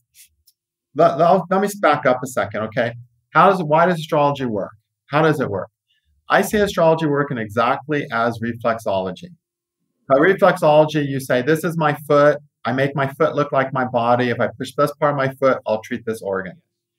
It's called homo-hetero theory. I met the most successful reflexologist of all time was J. Park Wu. And he developed it to a degree of treating brain tumors. Interesting. And he used the hands a lot, feet a lot. And I really recommend anyone into it to find any J. Park Wu book you can find. J. Park Wu. He's passed. His books are very expensive, but I've met him in India, spent some time with him. He's one of the epic geniuses I've met on this earth. That sounds great. I'll look into it. Yeah. And so the idea is that there's always the bigger and the smaller. Okay. And there's always something closer to God and further from God. There's always something closer to the center and further away from the center. Okay. And if something looks like something else, what happens to it affects the thing it looks like. Like attracts like. So if the zodiac looks like our chakras, which it does, then what's happening around in the zodiac is happening within our chakras. It's almost like a holographic concept. Yeah, you can call it that. Okay. So we have the sun beaming its light literally from different parts of the sky, which means different of our chakras are getting energized depending where the sun is. So if a person has the sun in Aries, I know that the energy in their hara is energized more than any other center. Okay, there is an actual relationship. Now then what the sun's doing, it's beaming all that light onto Earth, but it's also beaming its light onto the planet. And the planets are little mirrors. The light hits the planet, and then the planet reflects that sunlight onto Earth. So you mean the other planets in the solar system? In the solar system, okay? Now, Jupiter has its own light. So if the sun went out, we could still see Jupiter barely. It has its own light, okay? The reason is because Jupiter has a similar composition as a star would. It's just not big enough to have turned into a star, okay? But the other planets, it's all about the reflection of the sun's light, especially the moon, which is the biggest mirror, right? Yes. But all the planets are mirrors. So imagine the sunlight, so all the energy we're really getting on an astrological level, the majority of it, as I mentioned, is sunlight. It's either direct sunlight or it's reflected sunlight off the planet. So each of the planets, you can say like a prism with 7 colors. You can call it that. You can call it a prism, but it's actually a mirror. And it's reflecting this light differently depending on what the mirrored surface is. So like Venus, if you watch Venus with the telescope, you'll see that its mirror It's just like the moon. It's super white, super bright, and it even has a crescent shape at certain times. So the Venus is not always round when you look at it through a telescope. It'll get a crescent just like the moon. It'll be 50-50, just like the moon. So that gives us a clue that there's a lot of similarities between moon and Venus. And when we study astrology, we see that they like to pair up sometimes in certain techniques. So, and in our palmistry, this line, the headline and the heart line, are what they call the bandha lines, the lines of your connections, the people you're tied to. One of them is the Venus line, the other one is the moon line. Okay, and those are two of the critical lines in our palm. And both of those planets make us make commitments to people, or to make family ties with people, which is what those lines represent in ancient Indian palmistry. So we just see that, wow, the fact that Venus is like a similar reflector to the moon, actually. Mars reflects a certain type of light, and they all reflect light in a certain way. So the moon, it reflects light, but as it's reflecting the light, it's also making really big north-south motions as it travels through the sky. So it's bouncing around. It's always changing its mind, going up and down. So we know the moon is what makes us change our minds, adapt, go up and down with things, and vacillate. Thus the tides. And feel things out and go through this race. It's the tides. And it's a mirror that literally moves down through the zodiac like this, Yeah. And then there's Mars. He goes like this, super slow, and then he super speeds up, and then he super speeds up backwards. In 2 years, Mars goes around the zodiac. But in 6 months, in one 6-month period, every 2 years, he's only in a very small portion of space. He spends 25% of his time in one focused part of space when he goes forward, retrograde, and forward again. And that's what Mars does. He's superficial about most things, and he gets to something that really matters, and he zooms in there, he takes care of it, he's efficient, he's effective, he gets the job done, and then he goes meandering away. And that's what Mars does in our chart. So if we study the planets simply as mirrors, we start getting the basics of the symbolism of them. Jupiter has this big eye, right? Jupiter's our spiritual development, which is all about the third eye, right? And Jupiter has this big cyclops mirror, this big third eye mirror, basically. Yeah. So there's a lot of relationships to it. Jupiter's an orange mirror with white. Like if we take those colors into symbology, white is the color of spirituality and perfection, and it's the one light. It's the light of God. It's the light of purity.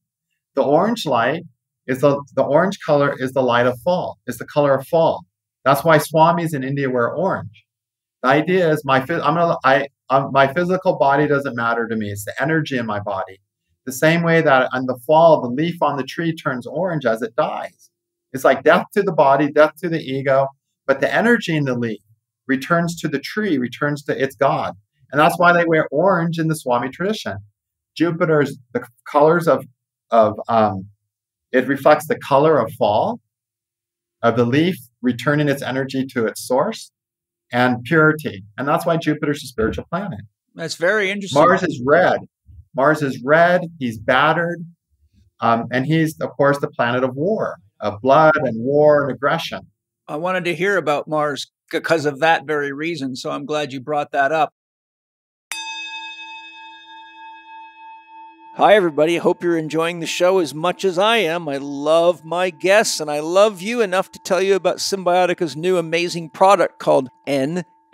And in fact, it's so new, I don't really know much about it. So I said, Shervine, I need to get you in here and tell me about this product so I know how to use it. So you get to sit in right now as Shervine tells me about this amazing new product. Shervine, why should we be taking NMN? So NMN stands for nicotinamide mononucleotide, and it's the main precursor to NAD, which we find in every cell, and it's what helps charge up the mitochondria in the body. It's used for every aspect of our entire life. Yes. Vision, Mitochondria. sleeping, mitochondria, which is the true wealth. Energy source. It's our energy storage. So we were able to source pure NMN, and we have a whopping 400 milligrams per serving in there. And typical Symbiotica style, we wanted to make this into a complex. First off, it's a delayed release, number one. So the capsules are delayed release. We have apigenin in there, which is from chamomile, which is a powerful antioxidant, green tea extract, L-theanine, resveratrol in the trans-resveratrol form, which there's a lot of science that shows that there's a synergy between those two compounds, NMN and resveratrol. We also have coffee bean extract in there. This right here, you want to get on top of your aging. You want to start slowing cellular aging. We know now that we have a chronological age, but we also have a biological age. Yes, absolutely. One person who's 50 could really be 35 biologically and vice versa. This is a very powerful way to slow down the aging process and, in fact, possibly even reverse it to some people. I take it every day on the rise. It's energy. It's cellular energy. You can feel it. Everyone's,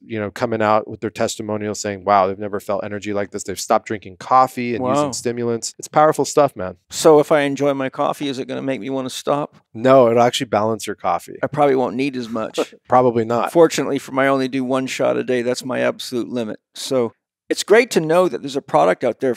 Particularly, I love the concept of a natural stimulation for the mitochondria, because a lot of people, the number one reason for physician visits worldwide is fatigue. Absolutely. Chronic fatigue syndrome, which could be thousands of things. Yes. And it's probably just an overrun immune system and cellular de-integrity. Yeah, and a lack of just nutritional variety and quality nutrition, which is what I love about all your products. They're all organic and they come from healthy soils and they're all formulated extremely well. And I use them all and I love them. And I'm excited to try this one because at 60 years of age, I could use a little mitochondrial boost so I can keep up with my kids and my dogs. We're going to get you to about 28, 29 years young. Yeah. After a couple rounds of this. Cool. Well, I'm already there biologically, so you got to get me even younger than that. Okay. We'll go for 18. Yeah. I love it. All right. Well, there you go. If you want your NMN and some anti-aging and an energy boost and some several other health benefits, give it a try. You can't do anything but get younger and feel better. So go to Cymbiotika.com, Cymbiotika.com. And as a Living 4D listener and partner in making the world a better place, I've arranged for you to have a 15% discount on NMN, little tongue twister there. That's right. NMN. And you can use that 15% discount on any of Cymbiotika's amazing products. The formula will help you pronounce it a lot better, too. Oh, good. Well, that's the sign I needed. If you can't say NMN 3 times quickly, you need the product. I think we're all stuck with M&Ms. Yeah. Right? All right, guys. Love you. Enjoy the product. Cymbiotika.com. Check 15 on checkout. Enjoy your youth. When you're ready, I have a couple of questions as well. Sure, go ahead. Well, 2 of them. One, a mirror always causes a reversal. So what's the effect of the sun's light bouncing off the moon or any of these planets? Because it's going to cause a reversal of the light. So is that affecting consciousness in itself? Yeah, I think it does in a sense, because the only real thing is the sun. The sun is God in astrology. It's the soul of the whole universe in astrology. Okay. And in your own chart, it's your soul. So yeah, all the other planets are kind of giving us an upside down, reverse view of the reality of our soul. All the planets are really what get us caught in ignorance, get us all confused about our true identity. They're the planets that make us believe that we are this body and all this thing. And there's some called Shankhya Yoga. And you had talked to me about this logos, this idea that yes, that was one of my questions. There's natural way that the world has been created, basically, a logical structure to that. Well, the Hindus have their version of that called Shankhya Yoga. Okay.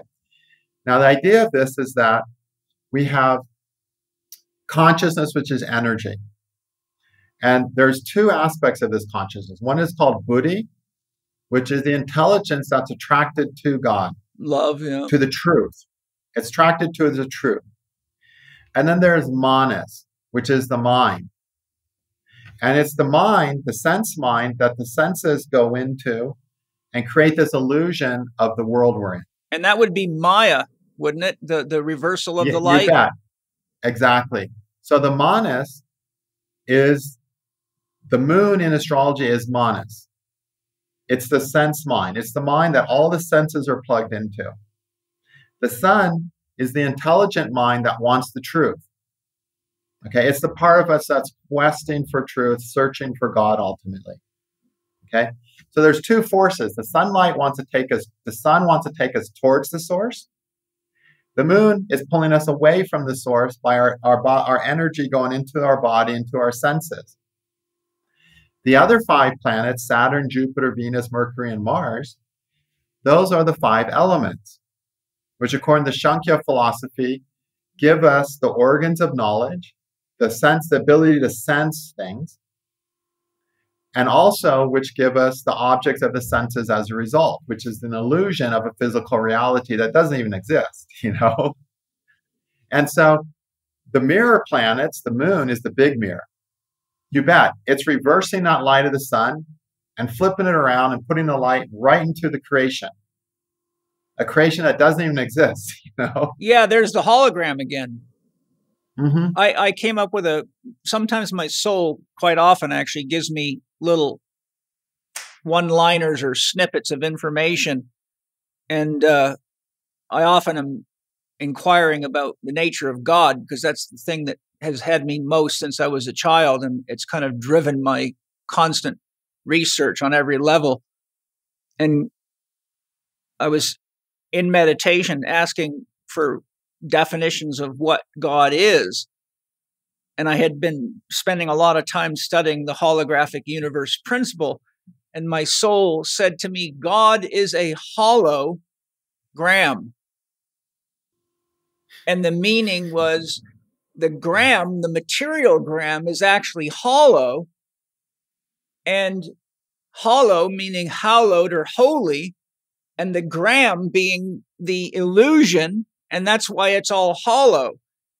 So the truth is, the material world is more like a reflection, and therefore the hologram is the hologram, but it's really a projection in light. But in actuality, it's no more real than a television image is real. But it's exactly the only way that God can experience itself, because as unconditional love, there is no conditions. There's nothing to condition. So I said to my soul, well, if God is unconditional love, then how did all this get here? Because that requires conditions. And so my soul said, God creates conditions so that it can love itself unconditionally. And that, to me, made a hell of a lot of sense. And you're describing the conditions, which is the Maya and the Manas and the body and all the things that we do that gives us the illusion of individuality so that we can exchange love and relationship, which ultimately, as we go deeper and deeper, leads us back to source. Yeah. And this is all indicated just astrologically as the sunlight is just reflected by all these mirrors. They're just all these things are just a reflection. All of our individualities are just reflections of the divine, which in astrology is the sun. Yes. So here's another question. I'm having a great time because you're answering a lot of questions that I've really wanted to get answers to for a hell of a long time. But because I don't have time to study astrology with enough focus and depth to really get to this, and I know a lot of other people have these questions too. And part of the reason I wanted to talk to you is because I wanted to try to demystify astrology, because I think in a time like this, when the world's going through a lot of transition, people start, reaching into esoterics. And the other thing they do is they revert back in their consciousness. So they start going back into dogmas. And you see people now getting all into the end of days philosophy and reading passages out of the Bible like they're literal facts. And so I thought, this is an important time in all of our lives right now, where we got to be aware that going backwards takes us toward the dark ages, because 2,000 years ago, when the Bible was supposedly written, wasn't a very bright age.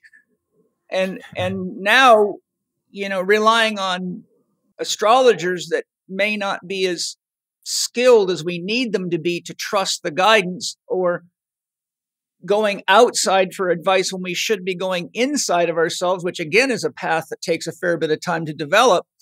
So, what I'm saying is I'm very grateful to hear these things, and I trust you because I know you've spent your whole life investigating things just like I have spent my life investigating things. One of the questions I had is, and this is an interesting one. I'm quite confident you'll have a good answer for it. I've been working with my soul directly for a very long time. What happened to me was I've probably studied over 120 books on the soul.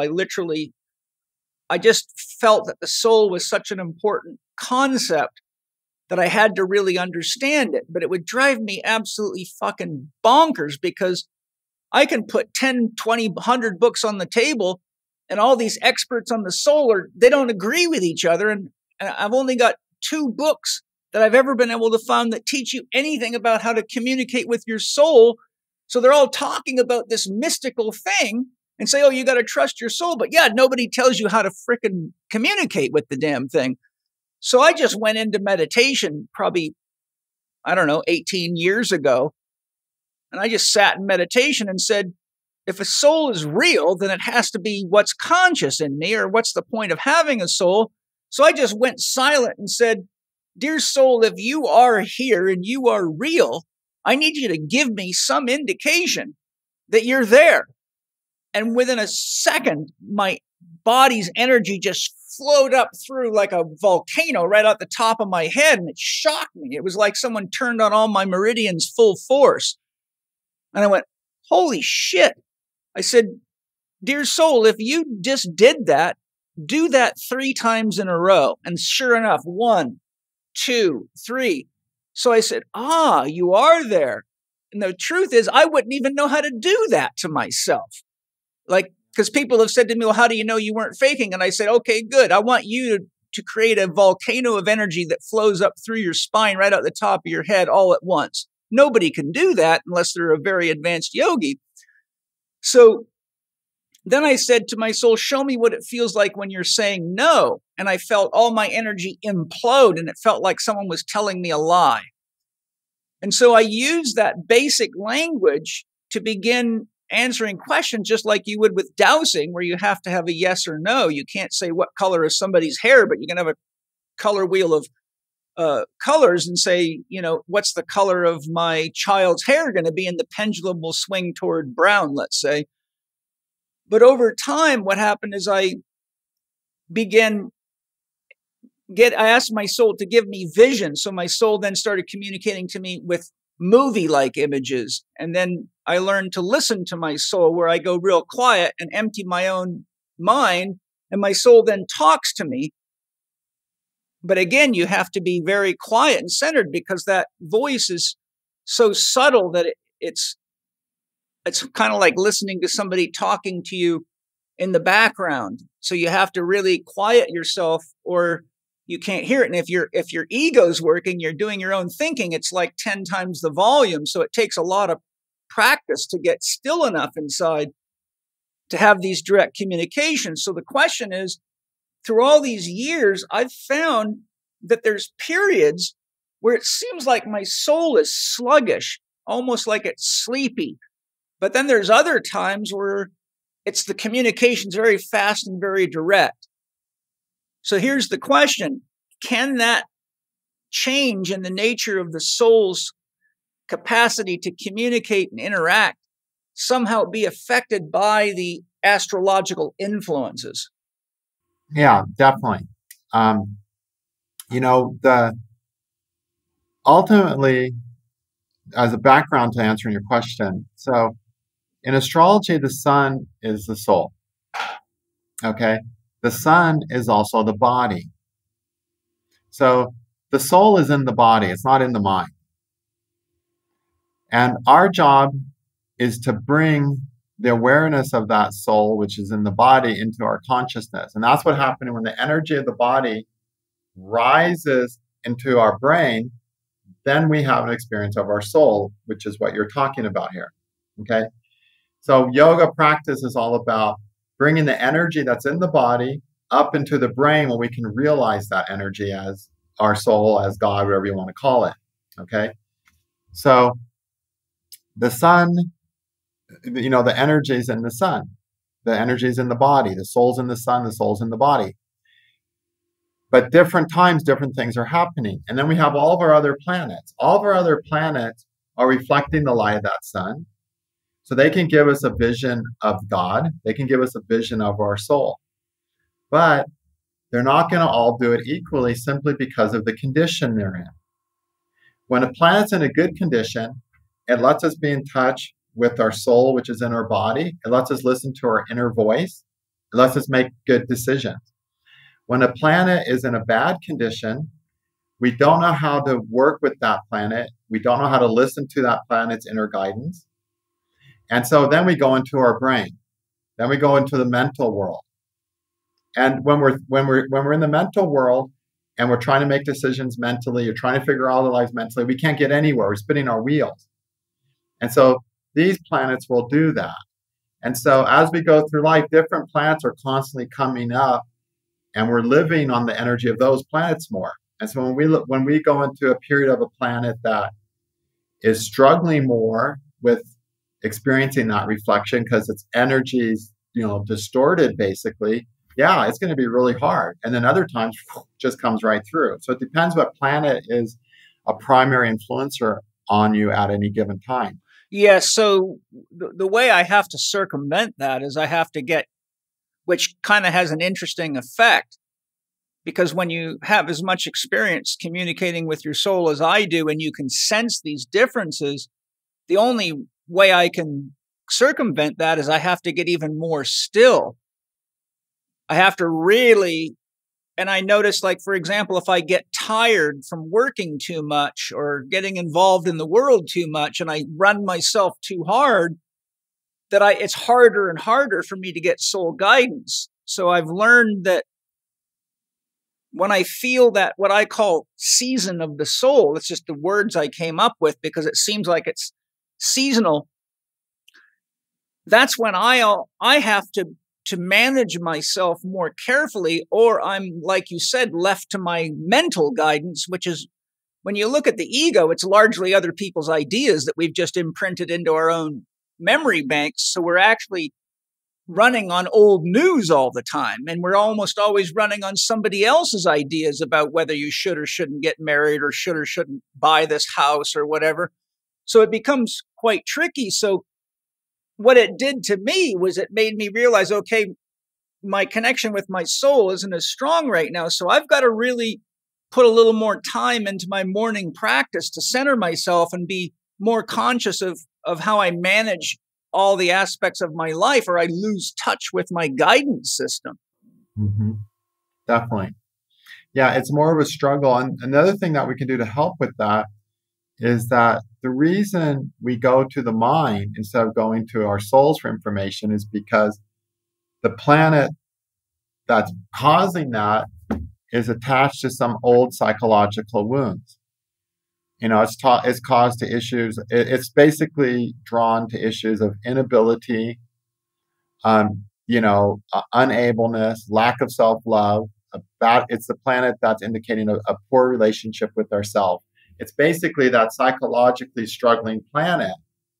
And so if we heal our psyches and we spend time, healing our wounds, then we can get into a state of being centered more readily. Once those wounds are healed, it's easy to be centered. When we're struggling with the wound, we get uncentered and we go to our brains and we make mistakes and we can't know what to do. And like you said, we're running off old news.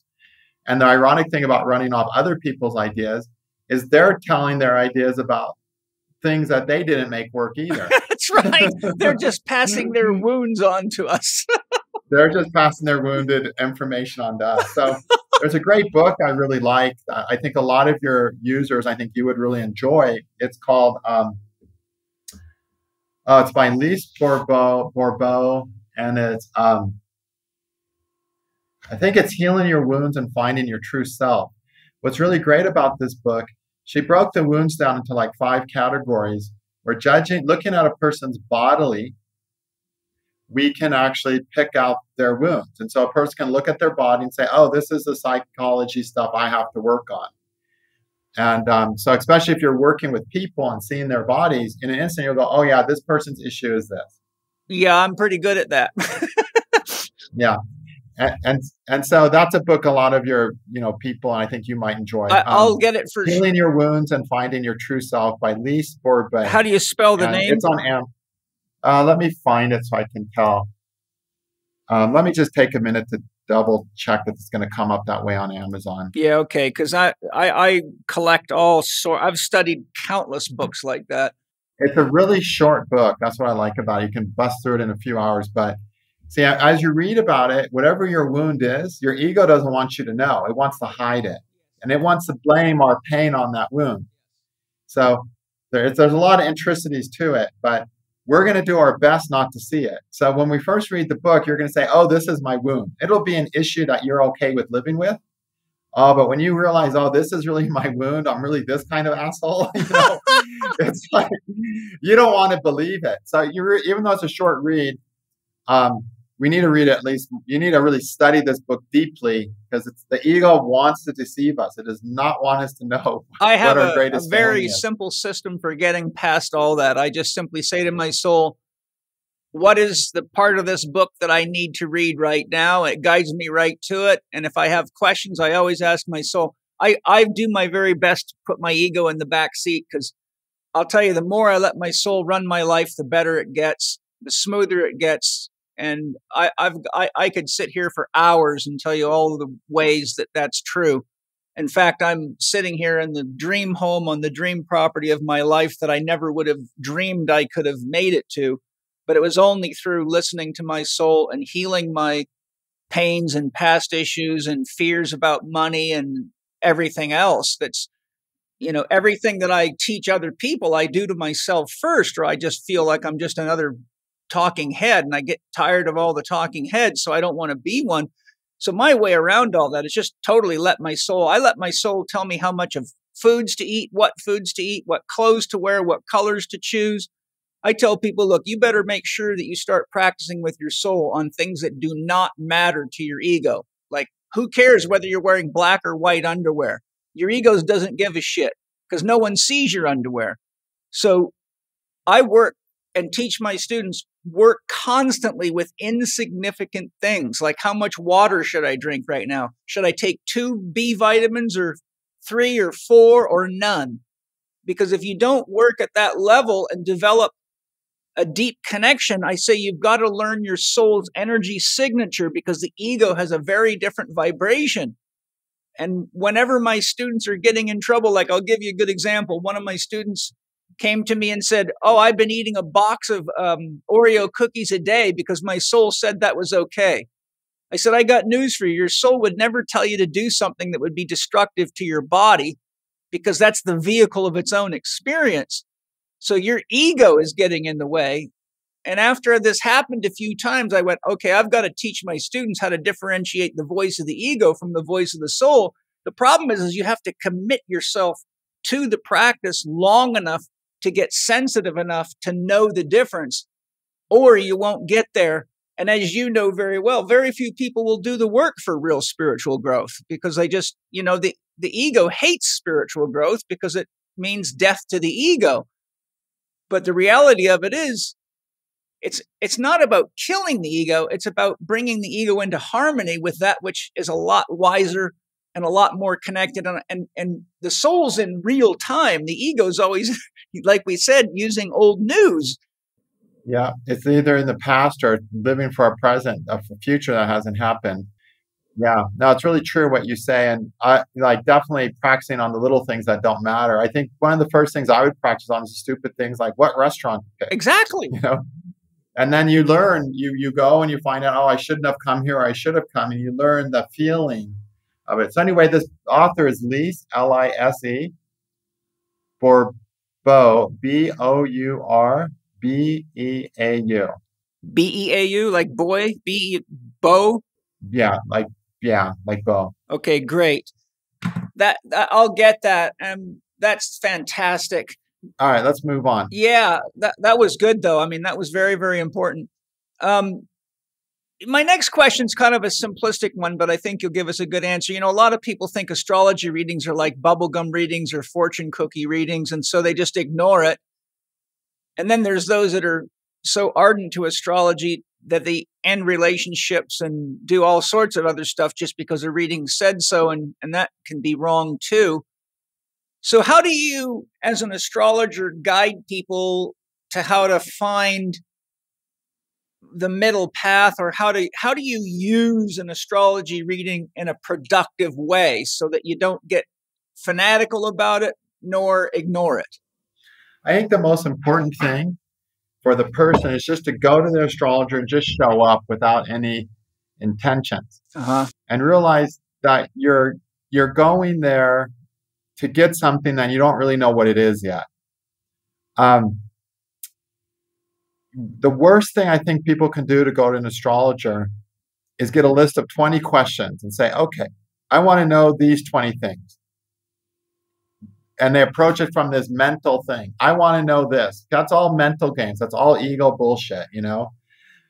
I won't even do readings for people who come with 20 questions or 10 specific questions. I don't deal with that stuff. I say, when you want a reading with me, you just show up and we see what happens, you know? And because you don't know. I had one girl, she came in, her parents had studied with me, and they were really into astrology. They were talking about astrology at home all the time. She was like 17. They said, oh, you got to get a reading. Finally, she came in. I do this reading. I can't get anything from her chart. It's just like a dead, everything's flat. Everything's dead. I'm not making any progress. And I'm feeling, wow, I blew this reading for the girl. She drops me the check that her parents had written out for her. Then she gets up and she kind of like gets off the seat, and then she drops back down and she goes, how accurate is any of this? That's when she finally got interested, right? I said, for you, astrology is not accurate at all. Because see this thing you have in your 5th house? This means astrology won't work for you. It's not where you're going to get your guidance system. You'll get your guidance system from a completely different, you'll get guided, but not from astrology. She goes, I'm really glad to hear that, because I've never been into astrology. My parents are so into it now. I feel like a weirdo living in my house, and because I just can't buy into it. I don't feel like it's right for me. And I'm so glad to hear that it's not right for me. And that made the reading for her, I think that's a beautiful reading, though. I mean, how much more honest could you get? How many astrologers would have been brave enough to say that? Yeah, I have some astrologers that, ask me how to look for that kind of stuff. I have some students that when they see that in a person's chart, they won't read it. They just won't even try, because every time they try, it turns into like it doesn't work. But sometimes that's what the person needs. So I think the most important thing is go to an astrologer because you want to, not because someone else says. Listen to your soul. If your soul says go, you go. If your soul says don't go, don't go. I've had people come who are forced into it or pressurized into it. It's never a good experience. It's not what's supposed to happen. They're supposed to get their information another way that day. So don't listen to your mind. Don't decide what you want from the reading. Show up with your emotions. Show up with your problems, but drop the ideas. The worst thing you can do is go to an astrologer full of ideas, full of specifics. Just show up in the molten mass of pain or joy or whatever you are, and just let the reading happen. I was just going to say, I think part of the reason that's so important is because people are using astrologers like surrogate mothers and fathers instead of actually developing an intimate relationship with their soul or their inner self or their own inner guidance system. They're always going to someone else to try to solve their problems. And unfortunately, I think the whole education system we've set up worldwide, especially with the academic structure, is it's trained people like religions train people only to listen to priests and higher ups. Then we have only listened to the professors. So what happens is we've imprinted people with this model that you don't know anything compared to the guy that's got a bigger degree than you. So you shouldn't think for yourself because what do you know? So I think we've our education system has actually railroaded people from developing an intimate level of trust and self-exploration and just the willingness to explore life without a fixed mindset about what's supposed to happen. I think without that, our soul is out of the picture. One of my students really said it best. Okay. She said, if somebody tells you who you are and what to do, that's considered an abusive relationship. That's so true. So people come to the astrologer and they say, "Who am I? Tell me what to do." Yes. They want another abusive they go to the relationship. doctor. They say, "What am I? What's wrong with me? Tell me what to do." You know, it's like everyone is saying, "I want to be in an abusive relationship with my astrologer, with my priest, with my doctor, with my guru." When the only thing any of those people should be there is to show us things that our inner voice, our soul can say yes or no to. Now, the way I've gone with astrology the last few years, back when you met me in the day, I was doing lots of predictions. I was predicting stuff to the day all the time. I never do that anymore. It's not worth my time and energy. It's hard friggin' work. I don't want to work that hard. Yeah. And that's one reason. Also, I rarely see predictions help people. What I'm doing now, and I'm mostly teaching it in course form, is I teach people the habits of the planet. To me, there's only good habits and bad habits. There's only one good habit, and the good habit is listening to your inner voice. Everything else is a bad habit in my book. Being nice is a bad habit. Being nice when your soul says be nice is a good habit. Be mean when your soul says be mean is a good habit. Okay? So the way I say it is the only good habit is listening to your inner voice of your soul, listening to your inner guidance system. Everything else is a bad habit. Then I look at the planets and I see the planets that are working psychologically in a way where they can hear their inner voice.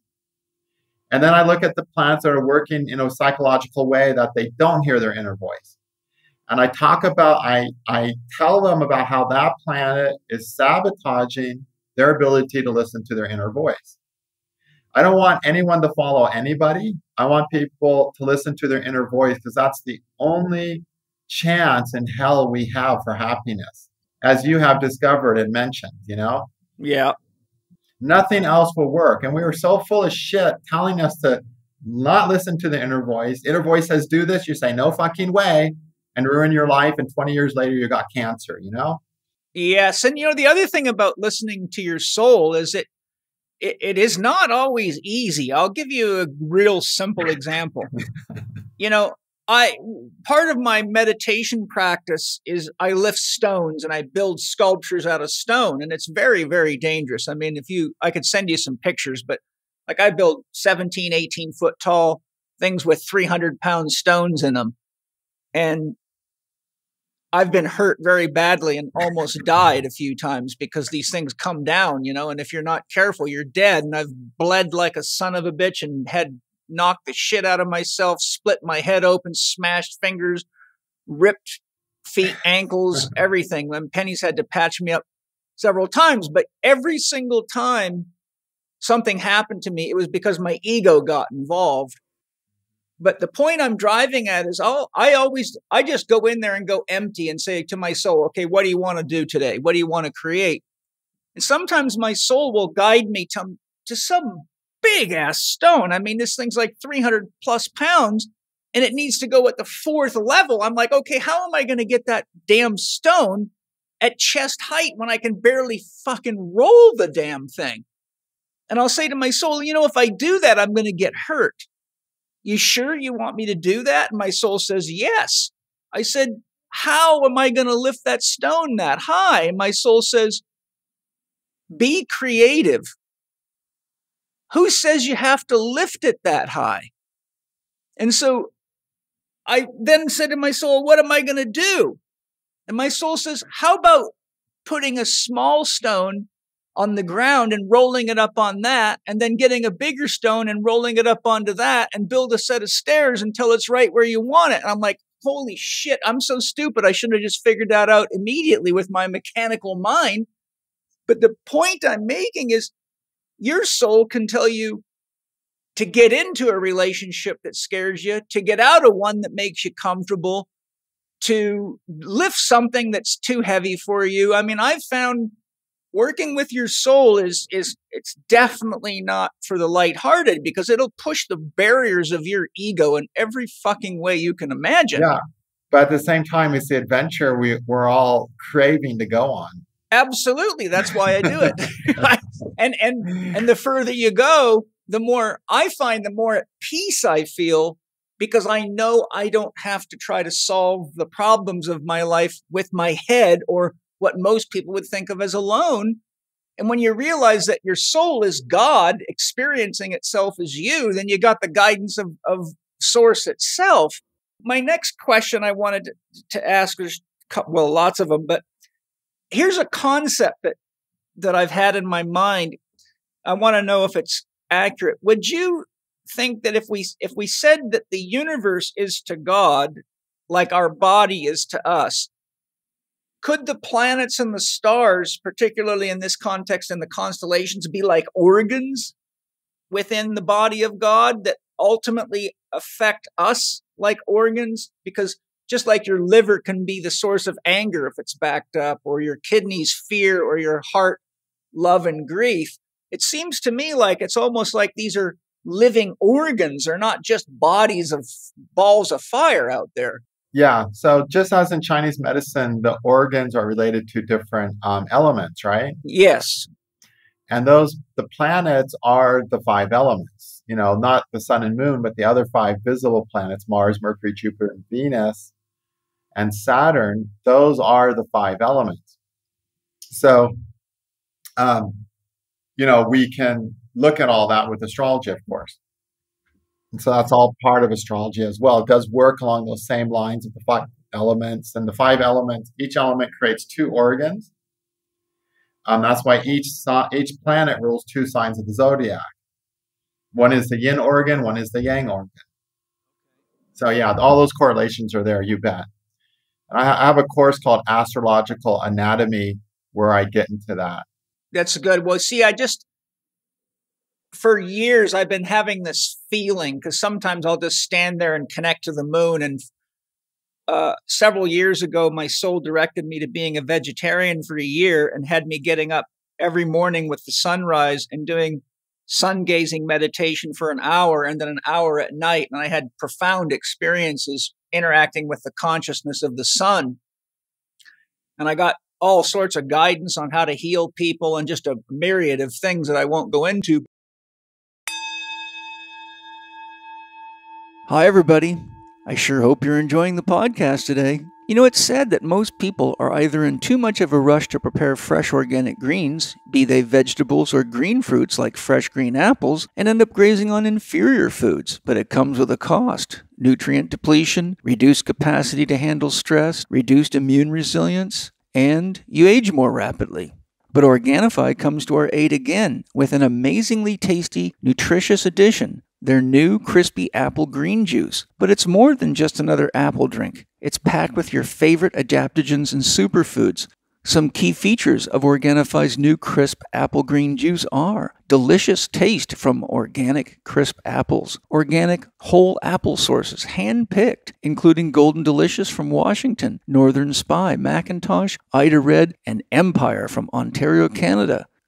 The new crisp apple green juice is formulated with the highest quality ashwagandha at an effective dose of 600 milligrams for helping your body handle stress more effectively. And it's low sugar, only 2 grams per serving, but the taste is amazing for such a low sugar drink. Just add water, mix, and experience the joy of real food real fast. Go to Organifi.com, Organifi.com, and save 20% on Organifi products when you enter your Living 4D discount code, capital C, capital H, capital E, capital K, 20 during checkout. That's Chek 20 for your 20% discount on Organifi products during checkout. Enjoy Organifi's new crisp apple green juice.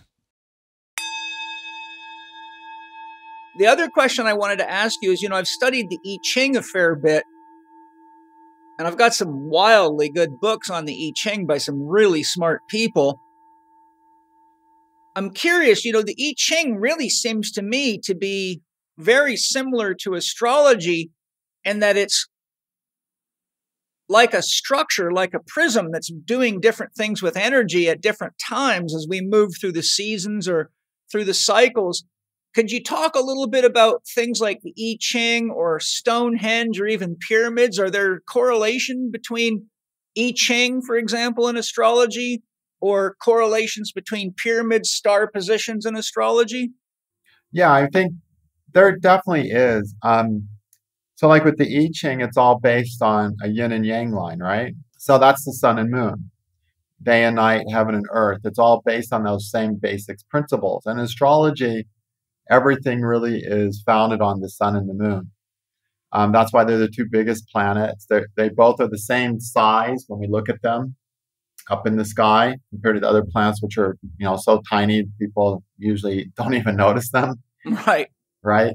So there is definitely a correlation to that. And of course, with the human design system, they've taken the I Ching and plotted it into the zodiac. So the circle of the zodiac is not the zodiac in the human design system. It's 64 hexagrams of the I Ching. So instead of having a, 12 30-degree arcs, it's 64 much smaller arcs. And those little arcs of the I Ching are very specific. They're in some ways more specific than a big zodiac sign because they're smaller, right? So I really see the I Ching as our energy potential. See, the I Ching is the book of changes, as you know. I'm just saying for other people, right? So the idea of the I Ching is that things are always changing into other forms. Things change when a yin becomes extreme, it turns to yang. And when a yang becomes extreme, it turns to yin. So we have this I Ching with 6 lines there, and the line's either a yin line or a yang line. And one of those lines is going to go to extreme, and then that I Ching is going to change into another hexagram, into another I Ching. So it's this I Ching is really this idea that, the basic physics truth that energy changes forms but never disappears. And it's all about change. So the I Ching is the change of form that energy takes. It can change from love to hate. It's still just energy. It's still conscious energy. It's still God. It just went from experience of love to experience of hate. And so when we look at like the I Ching astrology, what's called the human design, we can see the energy potential of the person, meaning the state of their energetic body in this lifetime. And that makes, and that essentially shows the potential. Energy is potential, as we know in this world, right? Like you can have a gun and it has the energy of a cartridge in it, and we can release this energy in the cartridge for a devastating effect or for an altruistic effect, right? So it's not the gun that's good or bad, it's just energy and it has potential. All energy is like that. It's just the potential within us. So I think the I Ching relates to astrology and really letting us get a really good view of our potential. In the form it's, done with casting the I Ching. I think it's a great system. It does follow astrological principles like the lines. There are 6 lines. Those 6 lines relate to different planets, starting with the sun at the first line to Jupiter at the 6th line. So we can understand why is the 5th line so important, the line that matters, because that's Mars. Mars is the planet we get out when something really matters. And then we ignore it. When it really matters, we get Mars, So there are a lot of correlations, but the beautiful thing about the I Ching is it's such a simple, profound system that a person can spend a lifetime on, especially if they want to really learn to read it on the level of the lines instead of a level of interpretations. It's a yin-yang language. It's an energetic language, literally energetic language that I think is really, for any occultist, is really worth exploring on an energetic level. Try to understand how the energy is communicating these hexagrams to have specific meanings. Yeah, I had my human design reading done, and unfortunately, the only thing I remember is that I'm a manifesting generator. Okay. Yeah, so 70% of people are generators, and manifesting generators are really not that much different than a typical generator. But when a manifesting generator can plan things better, more successfully at planning things compared to typical generators who plans more often go astray. So it's better to constantly be in a state of response and letting the inner guidance system go. Manifesting generators are more effective planners, but they're not fully effective planners, just more effective planners, you know? Well, that's why I have a soul to figure the rest out. No, and see, the thing is, there's this idea, we're taught, I think one of the big travesties of life, one of the things that's destroyed humanity and humans and beings and children, especially more than anything else, is this idea of you decide, you make it happen. What we're basically saying is you work in isolation. I mean, and people, they come to me and they I'm going to decide what's going to happen in my fate. I'm going to decide how my life's going to be. And I'm like, why would you want to do that all alone? Why do you want to decide? It's, for me, the adventure is I'm going to get on that bike with God. I'm going to sit in the back seat and say, take me where you want me, baby. Yeah, you're going into the Taoist or Zen principle of no mind. Yeah, it's like, why do we want to be the decider when we can let God be the decider, be the divine or our soul, whatever you want to call it, be the one making the decisions? To me, that's much more of a romantic journey than this idea of you decide what you're going to be, you decide what you're going to do, and you make it happen. I say, God decides what I'm going to be, God decides what I'm going to do, and then I'll make it happen. We still have to make it happen. But the decisions, leave that to someone who knows what's going on, Well, yeah, it's like the Quakers say, pray and move your feet. Don't just expect God to do it all for you. You get the guidance, but you got to go do it, or you're just. And that's really what our brains are for. Our brains are here to figure out the way to do something. Once our inner voice, our soul has directed us towards doing it. So, yeah. So I don't know. I don't know. I think I Ching's great. I don't really see a need to relate it to astrology. It's such a great system. It can be used superficially, really effectively, or a person can go into it like a crazy person, study it for 60 years and not know anything of what they want to learn. It's so vast. It's so profound. I was really more speaking of the principles of how it works was what I was referring to. So yeah, it does work along the same principles. The idea is that everything's ultimately happening in unity. There's no separation. So the idea is that, why does astrology work? Because we're connected. There's no separation between the planets and us. Same reason. You can come to me with a question. I can cast a chart for the question. And based on that chart, I can answer the question. Or you can come and we can cast some cards. Or you can come and we can cast an I Ching.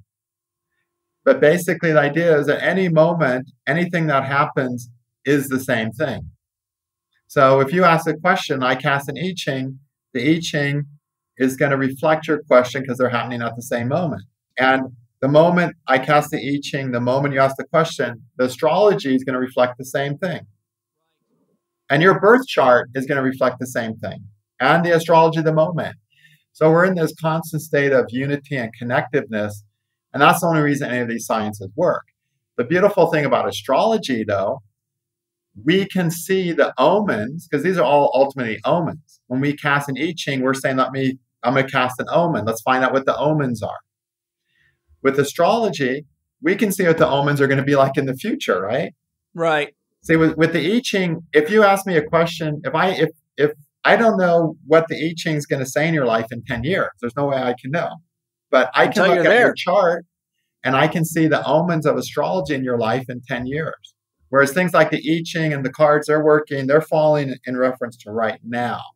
And even if you ask a question and you say, well, I need to learn I had a relationship 10 years ago and I need to learn something from it. We can cast the cards and the cards are going to show what you need to learn right now from that relationship, not what happened 10 years ago, So there are omens of the moment. Astrology is an omen of the moment, but we can calculate the planets. We know where the omens are going to fall, whereas we don't know where the tarot cards are going to fall in an hour, you know?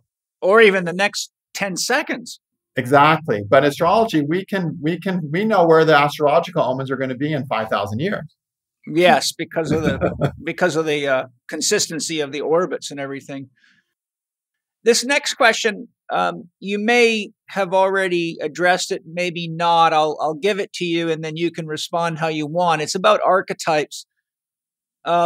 what role do archetypes play in astrology? And the reason I ask is that Steiner states there's 3 archetypes that are involved in the whole cosmos, which are space, time, and movement. And Itzhak Bentov says without those 3 factors, you can't have consciousness. So without these archetypes, space, time, and movement, there'd be no awareness of anything. And it's space, time, and movement that are essential to all astrological influences, which change moment to moment due to the astrological bodies moving. Could you share your definition of an archetype and maybe tell me from your perspective how they relate to astrology, or is it a different concept? Yeah. Well, astrology in itself, you could say, is those 3 primary archetypes of space, time, and movement. Because they're dealing with the celestial sphere of space. The sun and the moon create time. And Jupiter does too, believe it or not. And then they're all moving, right?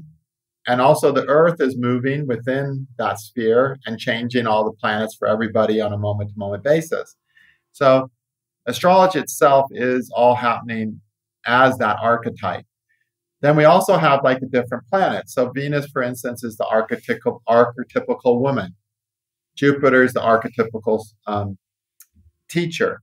So all the planets are archetypes of everything in our life, ultimately, you know. The main thing is we don't really consider what an archetype really is. Like, for instance, Venus is an archetype of a vehicle. Okay, well, what does that mean? That means, yeah, it rules your car. But what Venus really is, the vehicle is what you use to get from point A to point B. So woman is an archetype of Venus. And a relationship is the Venus archetype. A relationship is a vehicle to get from point A to point B. People don't recognize that, and they think a relationship is an end-all. And then they get involved in a relationship and have a codependent, unsatisfactory relationship. If they understood that relationship is an archetypical of Venus, an archetype of a vehicle, they understand its purpose is to get them from point A to point B, you know? Right. And that's why some relationships have a natural endpoint to them and you shouldn't fight it. Exactly, because you got from point A to point B and you get out of the car. You don't drive to the mall and carry the car into the mall with you. No, not if you're strong enough to carry the car into the mall, you'd already be rich doing stunts. Yeah. So anyway, everything in astrology is an archetype of something. But in respect to those 3 archetypes, and everything, planets, zodiac signs, they're all considered archetypical energies by astrologers. And but of course, in reference to those 3 primary archetypes, the whole body of astrology is the whole science of it embodies those 3 primary archetypes. Now, archetypes classically mean primordial ideas. Jung says they're empty forms. He says they don't have any attraction to whether you're a good mother or a bad mother or whatever, but the archetypes give our psyche a means of understanding the concept. I say archetypes are the root language of consciousness, because if you didn't have archetypes, there's no way you'd be able to understand anything. You wouldn't know the difference between a mother and a rock. How would you define an archetype? Yeah, I consider like an archetype as like an emblem or a symbol of something. He points to something else. It doesn't point to something else. It's just showing the essence of something, basically. Well, a symbol, by definition, is something that points beyond itself to something else, is what I'm referring to. Yeah, it lets us see the truth that's not so apparent, you know. The older word for symbols was emblem. That was the word used more in the 1800s. They used this word emblem, which is an interesting word. But I mean, I think all symbols are archetypes. Like, you know, like we could just take this idea of a symbol of something falling, like a meteor. It's a symbol of a fall. So falling's an archetype. It's not good or bad. You can build one of your sculptures and a rock can fall on your head. We consider that bad. Or you can be walking down the street in Hawaii and a mango falls in front of you and you're like, perfect, I was feeling like a mango. Yeah. You know what I mean? So Yeah. you see, there's an archetype of this essence of this idea that things fall. Well, that can be for good or bad. And there's an archetype of energy rises. So I think as an astrologer, over time, I've really learned to kind of see everything as emblems or symbols or archetypes. And I'm also always looking at the unity of things and looking at what's happening. So if somebody comes up to me and asks me something or says something, I'm watching and looking for the essence of what they're asking. Because, and we're constantly reading the omens, which are the archetypes. And we have to understand those only work if we read them on an archetypical level. We can't read astrology, we can't read omens as specific, detailed, concrete, immovable things.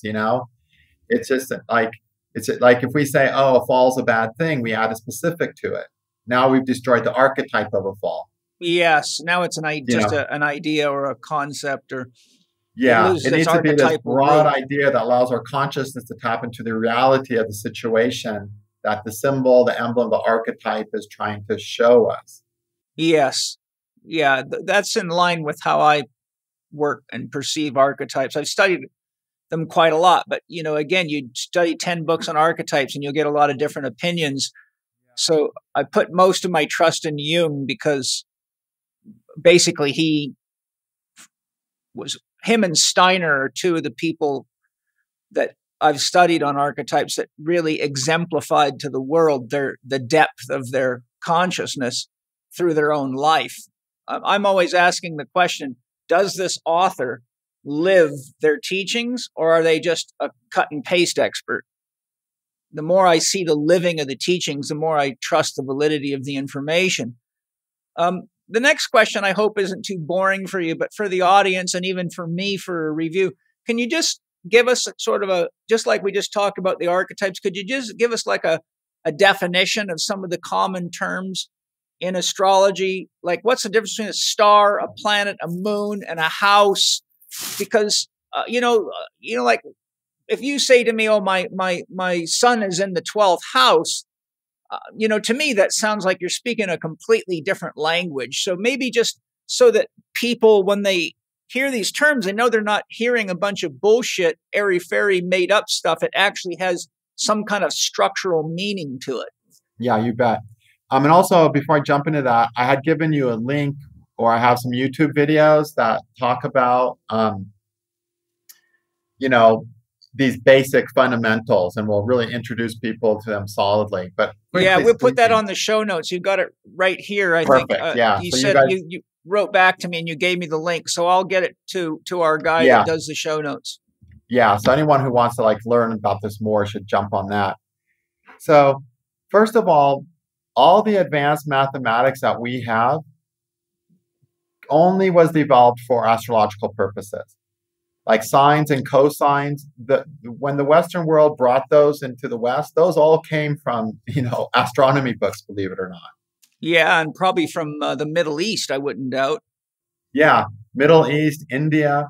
And the reason being because all this stuff, houses, planets, signs are all very mathematically concrete, mathematically calculated, and therefore proven things. Okay? So with what's a planet? Okay, well, a planet in modern terms, they have a definition of a planet. It's a satellite of the sun.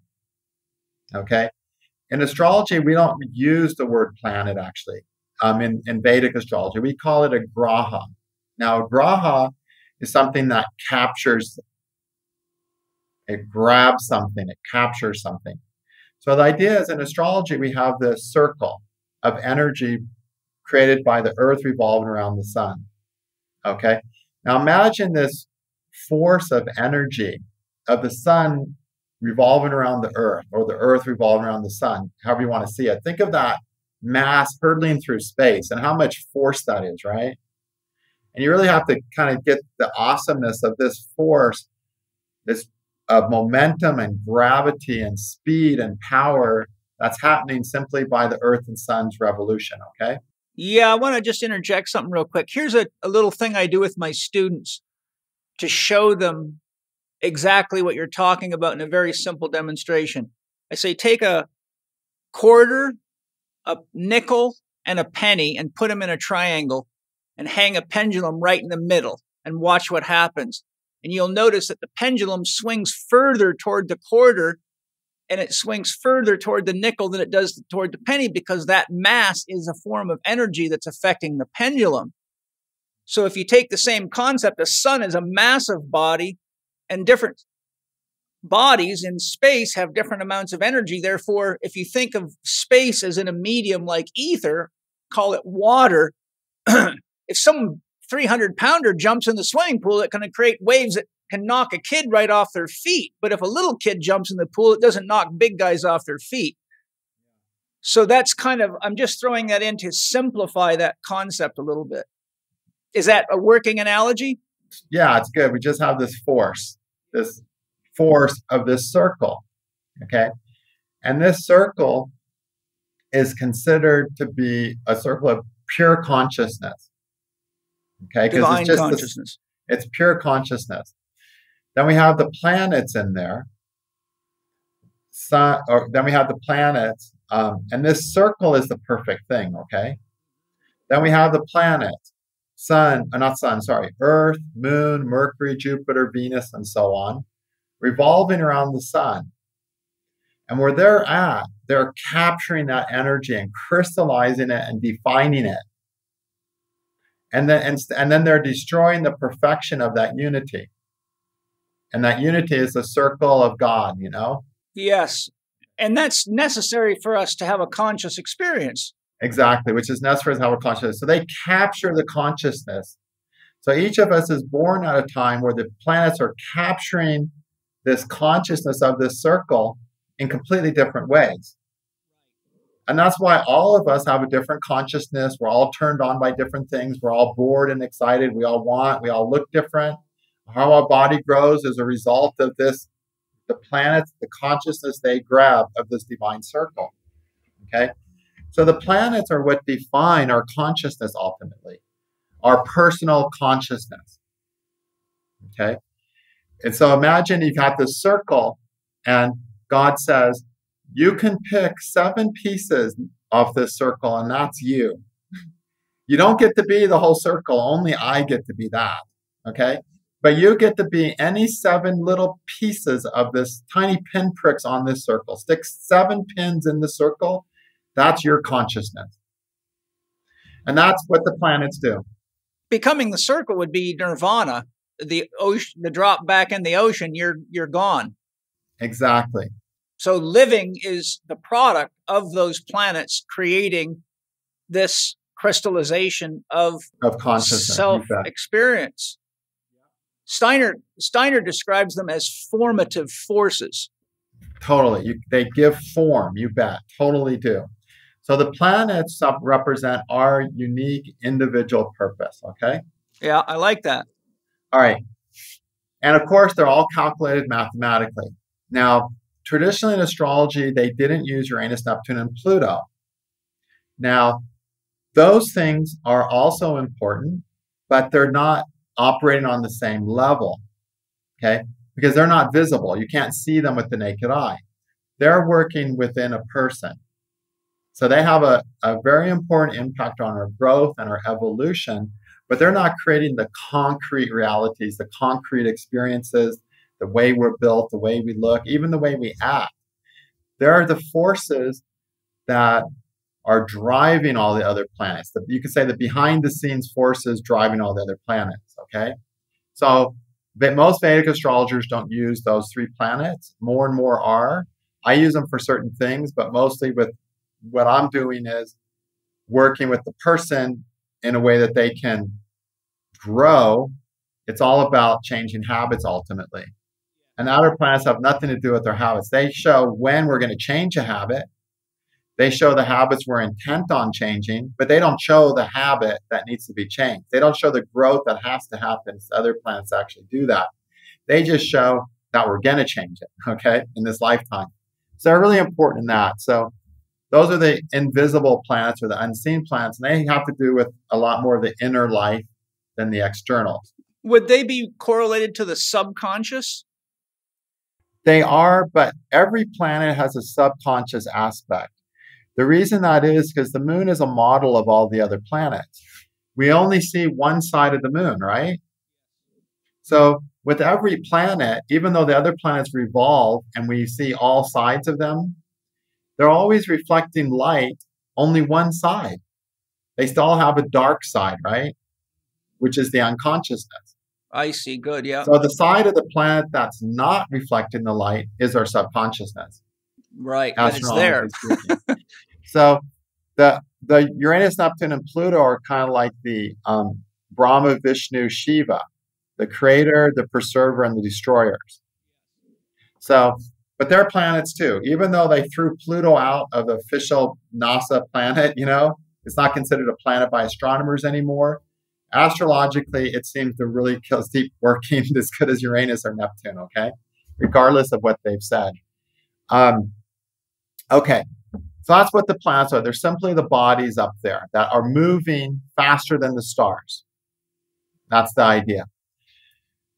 The signs of the zodiac are basically, we take that circle, and in the ancient day, that circle was related to Aditi, which means the unbroken, the divine mother. Okay. And then she has 12 children called the Adityas, which are each of those 12 children is 30 degrees of that circle. And she's getting broken into 12 parts. You got it? Mm-hmm. Each of those parts is a zodiac sign. And each of those zodiac signs is a differentiated aspect of the divine. Okay. But it doesn't stop there. We actually, in Vedic astrology, we take those 30 degrees of a zodiac sign and we chop it in half. And we give one sign to the moon deity and one half to the sun deity. Then we cut it into 3 parts and we give one part to this rishi who likes to curse people. We give one part to this rishi who is helping creation move along. And we give one part to a rishi who creates all the things that last forever, that may make a long-lasting impression on creation, like languages and things like that. So, and then we divide into 4 parts, and we give those to 4 different deities or divine forces. So we constantly are breaking the zodiac down into smaller parts, symbolized by further and further differentiations of basically the divine. Okay? All right. So the zodiac is not just these 12 things.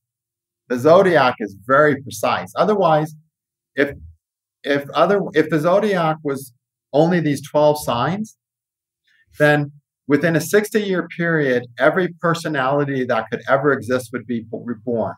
And every 60 years, we'd have the same type of people born. But of course, astrology is actually so specific, it doesn't matter how many people are born for how long, there's never going to be 2 Xerox copies of each other. Even twins are not Xerox copies, right? No, you're right, yeah. Because when we break down that zodiac into these small little, forces, these small little energies of the divine, we get such an extreme level of differentiation, okay? The more an astrologer can work within that level of differentiation, the more scientifically correct they are. The more they don't work out of that level of differentiation, the more important it is for their intuition to come through and make up for those unknown factors, okay? So that's simply what the zodiac signs are, division of that circle. Okay. You just gave me a perception that I want to share real quick. It seems to me what you've just described is the reason that reading astrology out of a newspaper is way too unspecific, because you're dealing with a global type reading as opposed to what's going on for me this month. Because even if you had identical twins who are born only minutes apart to the same parents, based on what you said, they could actually be having very different influences at any given time, even though on the surface, they're both reading the newspaper and saying, I'm going to win the lottery this month or something like that. Exactly. So here's the beautiful thing about that, though. Okay. if we like take and we made everyone on earth read their sun sign every month, okay, in the newspaper, and give a checkbox of yes was true or no was not true, we're not going to see any consistency at all. We're not going to see anything that makes astrology look like it's worth. Half the people will say true, half will say false. And then if we told them to read the sign for 4 months after their birth, a sun sign, say you're in Aries, tell them, oh, read Cancer, and now tell us if that was what was true for you last week. And we'll get the same response. Okay? But the reality is, everyone doesn't read those sun signs, right? Everyone doesn't read those sun signs every day of every week of their lives. What happens, though, the beauty of it is, one time you're sitting there by the airport bored, and there's a newspaper, and you open up, and for some reason you decide to read your sun sign, and it actually comes out true, Right. So there's an impulse from the soul. Exactly. And so the reason sun signs are popular, why people have them, is because statistically, if we really tested them, they would work. But because the people reach for them because their soul is communicating that to them. Or they go to YouTube one month and I'm going to listen to what this astrologer has to say about something that statistically wouldn't even work, but it happens to apply to them. So there's still value in these things that scientifically are not going to pan out across a wide spectrum of experiences. If 90% of the people who it's going to work for are the people who read it, then it'll seem true, right? Yes. I think intuition really is something that comes from behind a lot of the laws that we could say are at play in the mental sphere, because really intuition is drawing from wholeness or drawing from the consciousness of God. It's not like a calculated response, or it's not intuition. So I think what you're describing is all of a sudden someone says, geez, I just have the urge to look at this video or read this astrology reading.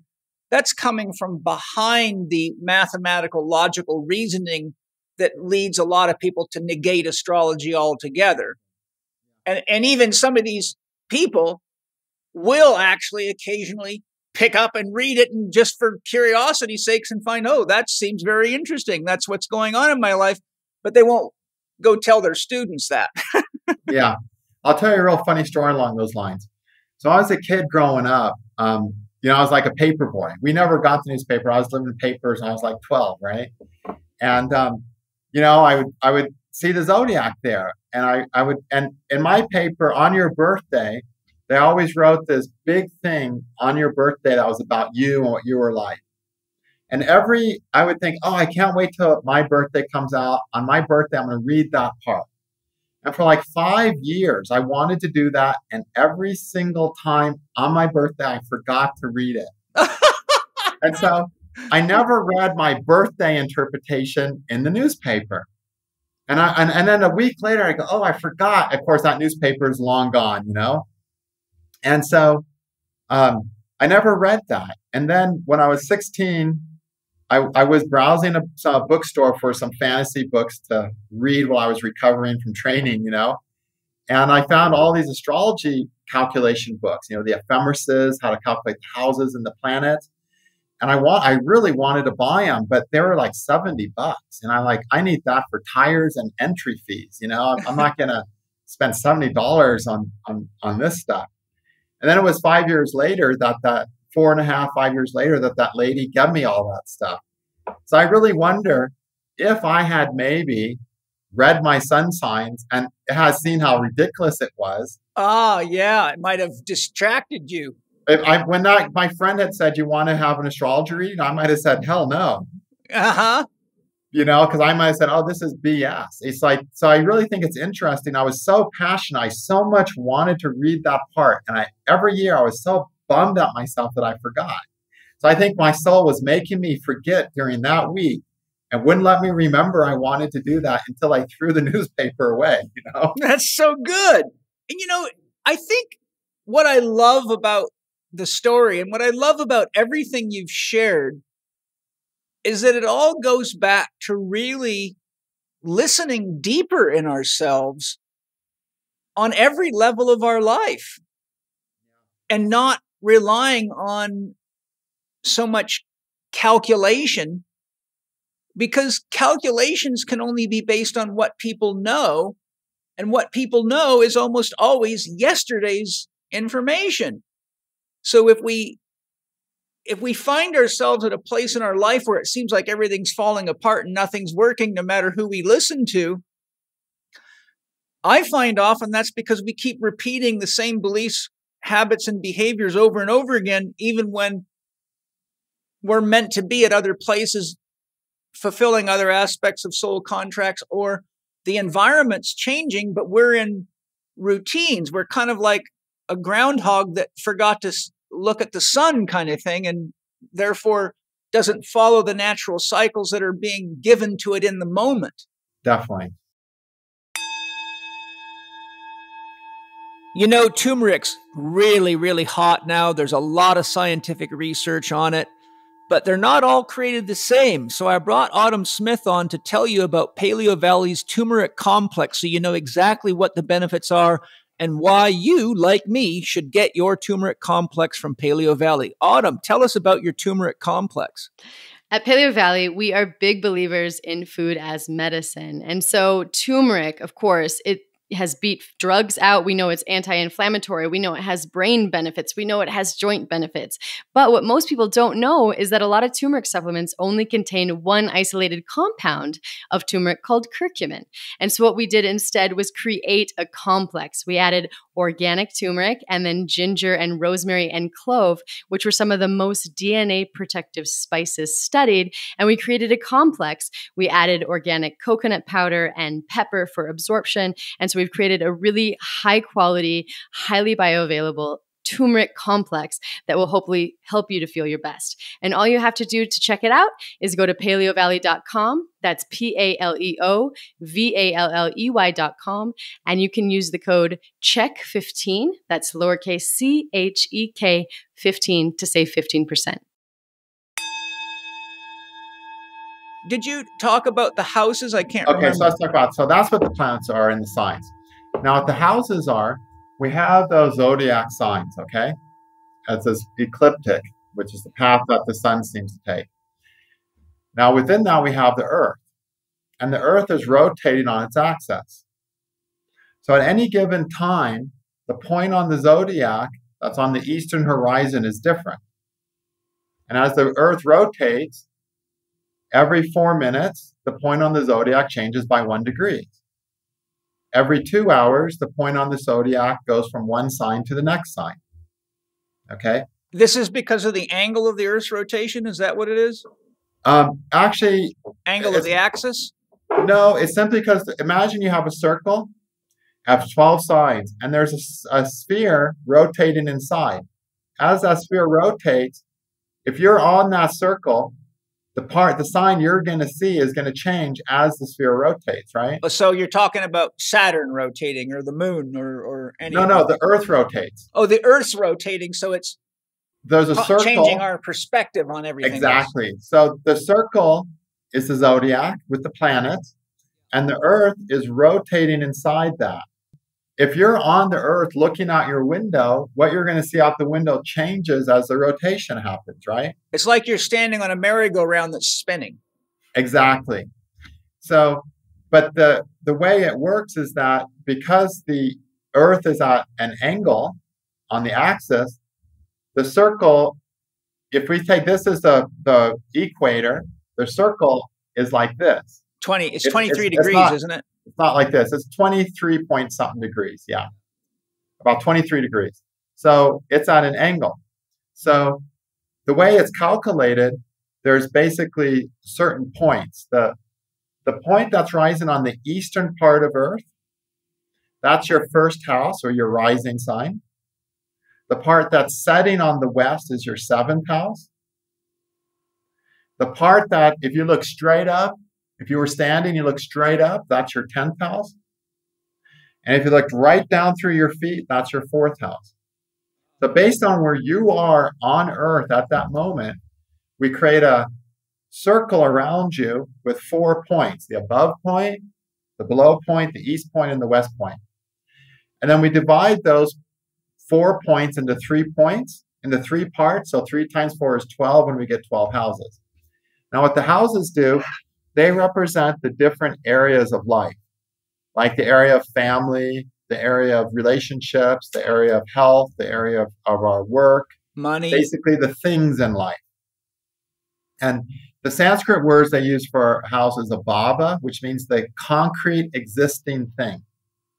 So we have a house that rules your children. We have a house that rules your vehicle. Everything that concretely exists is ruled by one of the houses. I see. Okay? So houses rule multiple things because everything is represented by a house. But planets get involved in a house and makes different things. So the moon will get involved with your 4th house and make your mother. Venus will get involved with your 4th house and make a vehicle. Okay. Well, Jupiter we need all those things. Yeah, Jupiter gets involved with the 4th house and is going to make your bank account. Okay. Mars gets involved with your 4th house and builds you a house and gives you a piece of land. So that's why the houses can give so many things, because the planets all involved differently with them. And many things are given by actually multiple planets. Like, why is a car different than a horse, right? Yes. Well, because a car has a motor, so you also need a motor to come along to your 4th house. So it gets very intricate, you know? So the houses are the concrete things that are produced by the planets. The planets are the makers of the things of the houses, but the houses are the things that everyone is so focused on. Now, what's most important, though, of all these 3 things is the zodiac sign, the sign itself, because that's the, let's say, the archetypical energy that's closest to God. That's our mission. So say you have Aries on your 7th house. The 7th house is the house of partnerships. So you're going to go and have partnerships. Like, that's what the 7th house does. But if Aries is on your 7th house, your mission in partnerships is to discover who you really are. If you have Taurus on the 7th house, you have partnerships, but your mission in that partnership is a completely different mission. So we're only successful in our lives when we achieve the mission of the sign, not the mission of the house. You know, the house is the medium through which we achieve. It's the path that we're going to achieve the mission on. Right. So it's kind of like a car as a vehicle, but you're really learning how to drive. It doesn't matter whether you're driving a Volkswagen or a expensive sports car. It's all driving, and you're either getting better at it or you're not. Exactly. Yeah. And so the zodiac signs is what we're really here to experience. And then one thing I didn't mention that's really important. There's 2 planets. They're not really planets, Rahu and Ketu, the north and south nodes of the moon. These are really critically important. They only started using them in Western astrology recently, relatively recently, but they've been part of Vedic astrology forever. They're like a unique contribution to Western astrology from Vedic astrology. And with the nodes of the moon, those are the points that the eclipses happen. And they're basically the points of intersection of the sun circle and the moon circle. And those are the 2 lights. The sun is the light of the soul. The moon is the light of your individuality, which is a reflection of the soul. So just as the sun can shine and you can have reflections in every lake of the sunlight, that's what the moon is. The reflections can be numerous, but the source is one. So the light of the soul is the sun. The light of you as an individual is the moon. And where those 2 lights cross, the light of the soul with the light of your individuality, that's your north and south nodes. And that's the environment that we're born to experience. That's the road we need to travel for our consciousness to develop, for our individual consciousness to embrace greater divine consciousness. And so the sign that you're Rahu or Ketu in, that's your biggest mission, you know? Yeah, very interesting. Yeah, so that's also a really important part of the astrological machine. What I love about it is that, you know, when you spend time with someone like yourself, the whole concept of it begins to speak to your soul. Like I'm getting my own questions answered. And even though I've studied a lot more than most people have, I haven't even touched what you've done because that's your profession. Just like I know a lot about a lot of things that other people don't know. We all do, right?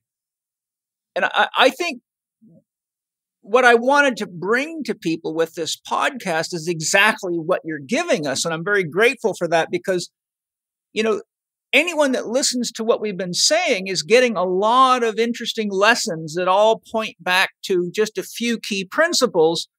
And they're, the principle of consciousness as an expression of the divine, but the fact that without the structure of the universe, we wouldn't really have any way to have an individual experience, and that we're actually agents of divine consciousness living out an experience that's completely and utterly unique that no one else can live out, and that we're not separate from everything around us.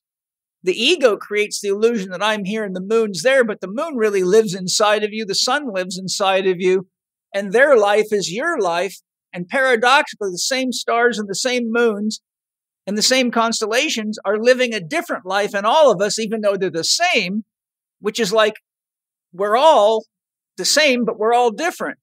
And I think when you start getting down to the essence of it all, you can really start to see that it's a science that needs to be backed by a healthy intuition in the astrologer, because the science alone can't take you where intuition coupled with science can take you. Is that a fair statement?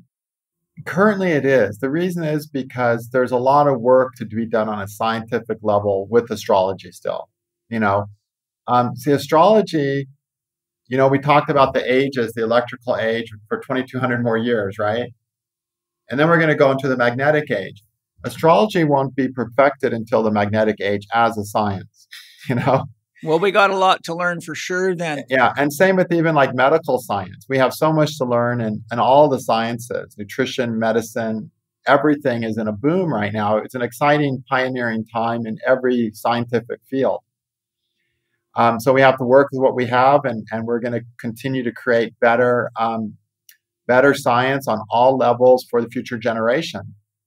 I love it. Medical astrology is a whole branch, and I know you have knowledge on that because that's how I really learned how good you were, other than my own reading. Could you just maybe give us a real short, kind of compacted understanding of how it is that medical astrology works? Okay. Like I know, for example, Leo relates to the heart because I always want to know, well, I'm born August the 24th, which is right between Leo and Virgo. So I'm wondering well, what is that in my body? So, and I've got charts on this and things like that, but maybe you could just, for the listeners, give us a description of how and why that works. Yeah. So basically, different signs represent different areas of the body, different organs, different planets represent different flows of energy in our body that are, energizing our organs, energizing our health. And so, different planets are dry, some are hot, some are moist. They have different energies. Different planets work in harmony with each other, some work in disharmony with each other. So based with all that, we basically have medical labels for all the planets and all the things. This on a medical basis, just like Venus rules vehicles on a practical basis, and it rules relationships, it also is going to rule a certain element and therefore have a medical effect. So it's just basically we do the same thing as we do with any other system of astrology. We just are assigning different things to it. And so if a person has, let's say if a person has problems in their lungs or large intestines, we know that there's going to be something going on with their Saturn, because that's the planet that's governing the healthy use of those organs. Okay.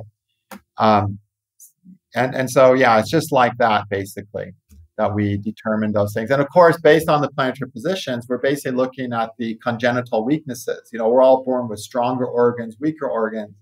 But see, those grew out of our consciousness. ultimately all the planets, which are the things doing everything. Everything in our charts produced by the planets. And the planets are our consciousness, as I explained. So we have genetically stronger and weaker organs, diseases because of what's happening in our consciousness. And if we heal what's in our consciousness, then we heal the organ. And so, as you said earlier, that the planets are formative forces. And so those formative forces are also informing or creating the structure of our whole body and everything in it. Totally. You bet. Yeah, our body's directly grown out of our consciousness. That's why we can read your palms, your hands, your body, and we can tell things about a person because, our body grows as a result of our consciousness. Yes. That's very, very fascinating. Just because we're running short on time, there's one thing I want to get to before I give you a big air hug. I put your prediction in my 2022 podcast. It was called Lovers Boot Camp. It turned out to be almost 5 hours, but I just felt that there was things I had to share, and I got a lot of great feedback on it. But, it goes without saying that we're in some pretty turbulent times today. And if you could use your skills as an astrologer to tell us what the stars are saying about this time on Earth and in the evolution of man, what would be the general forecast for the next 10 or 20 years? Like, from an astrological perspective, why are we going through all this craziness? And where is it taking us to based on your wisdom?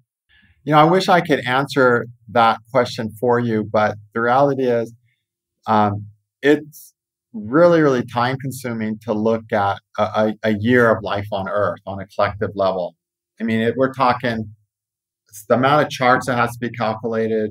They all have to be calculated for any place on Earth that's a player, who's a big player. And that, to try to do that for 10 or 20 years, I just don't have the time. I mostly work on an individual basis with people, with psychics. I try to heal people one at a time. I hardly have any time after that to really throw myself into world events.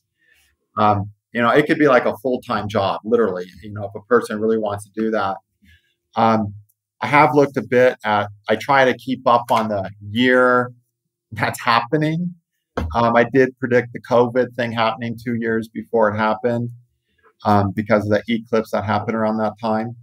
But so what I can say about world events is that, first of all, and I think most people, this is such an obvious prediction, it's stupid to make it. Russia shouldn't have any problem winning this little war they're on. A lot of people are making this war seem like a really big deal. I don't consider it a big deal in comparison to what's going to be happening. I feel like this is just, like a pre-act to what we have looking forward to us this year. We had a really rough Lunar New Year this year that's going to show a lot of lack throughout the world, a lot of shortage around the world, a lot of efforts to make things work that aren't going to work. Leaders are going to be called idiots more this year than they have been in a long time. Okay, there is,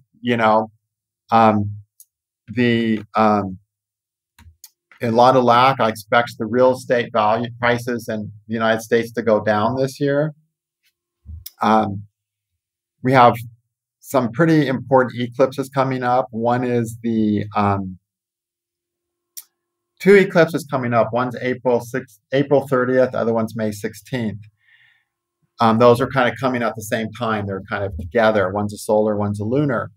So around that time, what we're going to expect, one of the eclipses is an eclipse that's all about solving problems. We got problems and we got to fix them. The problem is, the way eclipse charts work is we literally use these cycles of eclipse that can run 1,300 years. And about every 18 years, an eclipse repeats itself. And so when this cycle starts, the next, many, many eclipses are going to all have the same basic theme, okay? So one of these spring eclipses this year has a theme of there's problems and they need to get fixed, okay? So that's the basic theme. The biggest problem we've had is this COVID problem on a global level, deeper than that, we have a bigger problem called the understanding of modern medical science, okay? Which is a podcast of humor all on itself.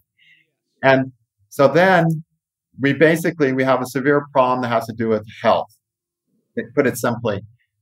And the problem is the eclipse chart of this cycle, of this particular eclipse that's happening now, problem-solving eclipse that's happening now, is a problem that it's just bad news. It's not going to be solved. If this eclipse was a good eclipse chart, it would mean they solved the problem. Okay, but it's not. This eclipse actually has what I call an idiot combination, which means if you have it in your birth chart, everything you try to do, you do it in a way that's so idiotic it's guaranteed to fail. Okay, so at that point, what is an idiot?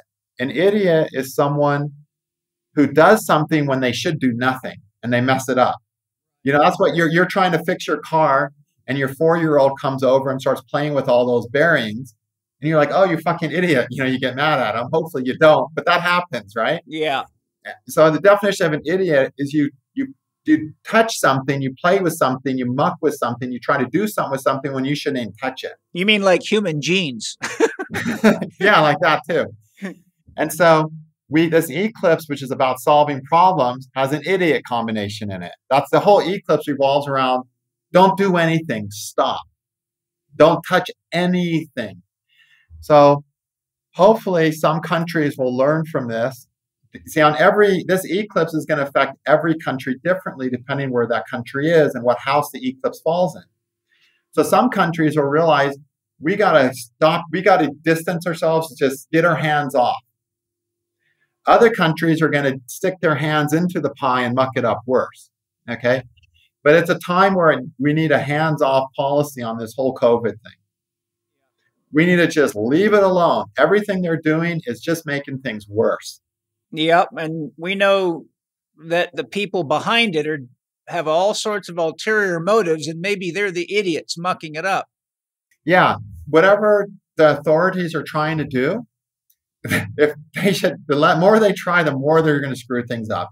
When they need to stick out of it. They're way out of their league. They don't understand what's happening. They don't have the wisdom. Think about it. We got a bunch of politicians who are economically centered people who are dealing with a medical crisis, using advice from doctors who know nothing about health. If that's not a circle of idiots, I don't know. Yeah, one of my favorite memes that was going around is, why the hell would anyone think that Bill Gates is going to get rid of a virus when he can't keep them out of his own computers? I'm like, we got Bill Gates now running the government and the medical system and the financial system. And I'm like, wake up, people. This is what happens when people get too much money and you give them too much power and they start trying to be an expert at everything. It's bad news. Yeah. And also, I think one of the big issues we have in this country, too, along the lines of idiocy, is we have a history of presidents who have no military experience. Yes, that's another problem. Dealing with global affairs, sending people into war, sending people to go shoot at other people when they've never shot at other people themselves. Or been shot at. I bet if we resurrected all those dudes who signed the Declaration of Independence and wrote the Constitution, and we said, can you ever envision a day where a president would not be a military man? And they would have said, no, I can't even imagine that would happen. Yeah. A president needs to know economics, health, and military. He should have experience in 3 of those areas. Otherwise, he's going to be an absolute failure. That's just my opinion. So anyway, the problem of the world's now, it needs to be hands-off. It's like someone who's never had sex writing books on sex. Exactly. So hopefully, some countries are going to get the hands off and they're going to let things flow. They're going to do well. But the countries who are still going to try to involve themselves with the COVID problem are just going to create more and more long-term problems. And the long-term problems are going to be an increase of chronic diseases and on levels that we've never seen before if they keep up this nonsense. So that's one issue. So unfortunately, this eclipse is not going to help us solve any problems. The other eclipse that's happening at the same time, it's an eclipse of authority. who do you give your authority to? You give your authority to who you believe in. Okay? So we have an eclipse. The first one on April 30th is an eclipse of changing your belief system and therefore changing who your authority is, who you're going to take as the authority, right? Now, this is going to have huge impact relevant to COVID, for one, because people have been deciding, I believe in doctors, therefore they're my authority. This is the eclipse that's going to result in people recognizing this authority is not valid anymore. Amen. So this is going to be a huge eye awakener. It's really interesting. As a personal example, these eclipses happen every 18 years, right? This eclipse, when it happened 2 cycles ago, on the day of that eclipse landed on the planet that represents my father. And that's the day my mother showed up and said, I'm divorcing your father. And in one flash of an instant, I went to this belief that my parents were responsible, capable people who I can always count on, to recognizing I can't count on these people. I have to do everything right myself. And in that one moment, I completely changed as a person to becoming a completely self-sufficient, self-resourceful person who takes care of everything all the time. My belief system of who has to be the authority changed to me instead of my parents in one blink of an eye. That's the nature of this eclipse. That's great. So anyone who gets hit by this eclipse, and not everyone will get actually hit by it independently. You have to see if the eclipse is going to land on a planet for you. You're going to go, wow, why am I being responsible for this? Why am I letting these people be responsible for me? And they'll have a shift in their belief system. And so this eclipse will hit a lot of people, and as a result, it'll have a global impact of a movement of shifting who the authority is in our lives. And what's really funny to me, we used to be the clergy was the authority, right? We've replaced the clergy as our authority with the medical doctors as our authority. The soul ultimately needs to be the authority. Amen. You know, and that's the only useful authority. So people will be making shifts in who the authority is. And that's the beautiful part about this eclipse. This is the nice part of the eclipse that's coming up, these two, okay? Now, the scary thing is, the thing that has me more concerned is that the eclipse that's happening in the fall, okay, this one is, let me just double check October 25th. Okay. Just real quickly, I haven't studied this one as much, I haven't had as much time, but the eclipse in the fall is a more it's a more fanatical eclipse. It's an eclipse. I'm going to do this. I have to do this, and I don't care the cost. Okay, and in this eclipse, we're going to see. I think this eclipse, which is end of October, beginning of November. There's 2 of them. They're always 2 weeks apart. Is going to be the eclipse that's going to really be important for all this war stuff that's going on. I think that a lot of countries are going to be completely getting, renegotiating their agreements with other countries, especially the United States is going to develop very different diplomatic relationships with countries as a result of the October-November eclipses. This is an eclipse that could trigger a lot more acts of war than what's happening now. This eclipse is definitely a more militant, fanatical. Let's change who let's change who our friends are. Let's change who our commitments are. And people who are getting hit by this on a personal level will be running off with other people to marry. And countries who are getting hit by this will be saying, you're not my friend anymore. I'm sleeping with China now, or I'm sleeping with this country now. So we're going to see a lot of renegotiations amongst countries of where their loyalties belong with respect to each other. And we're also going to see that in people's personal lives who get hit by that, where you're like, wait, I'm not going to be loyal with you anymore. I'm going to be loyal to this part of my life, whether it's my job, myself, another lover. We're going to see change of loyalties, and it's a fanatical thing. It's like nothing's going to stop me. I don't care if my kids never talk to me. I don't care if I lose my job, I'm going to do this. And the countries who are hit by this, they're like, I don't care what happens. I'm going to do this crazy shit, So this is an eclipse of extreme possible changes. Sounds volatile. It can be very volatile, very fanatical in personal lives if you get hit, and on a global level. So in the United States, it's going to show a lot of, like I said, new negotiations, change of who the United States is going to sleep with, who they're going to make their friends, who they're going to take care of. We're going to see a lot of changes in respect to that. What's such a sad thing to me is just how when you live around the world like I have, you really see how different the news is in America compared to other countries. Oh boy, do I know that. I've seen it. I travel the world. Yeah, just an example. If you look, and I'm not a Hitler, I'm not political. I don't like anybody. I like the planets. Everyone else doesn't matter to me. Yeah, I'm but with if you go and you search Hitler, and then you click on images and you look at the pictures of Hitler, you cannot find a single picture of Hitler where he doesn't look mean. I'm sure there was one day in his life that he looked nice, because I've known some real evil people, and I remember them looking nice a lot of the time. But, just the idea of how we report the news in America, like Putin is reported as a fanatic. It's like we love the bullshit. And then you look at a person's chart and you read their palm and you read their face and you realize the media bullshit that's going on to make somebody seem like portrays people out of character, that you can't trust your media in America. And really most countries. America is really, really bad, actually. But anyway, so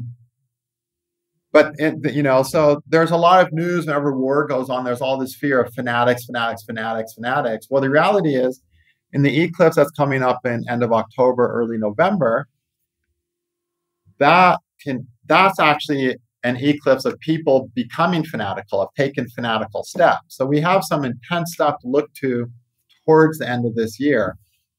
And so that I think is going to be much more impactful than what's happening this week in Ukraine. And I haven't had the time to look into who the players are or any of that stuff. I'm getting a very basic idea because I'm so busy with teaching the self-help astrology, whatever you want to call it, the transformational astrology, that it's really hard for me to spend the hours it takes to dig up these charts, and calculate everything. I think you've given us what you're saying sits well in me.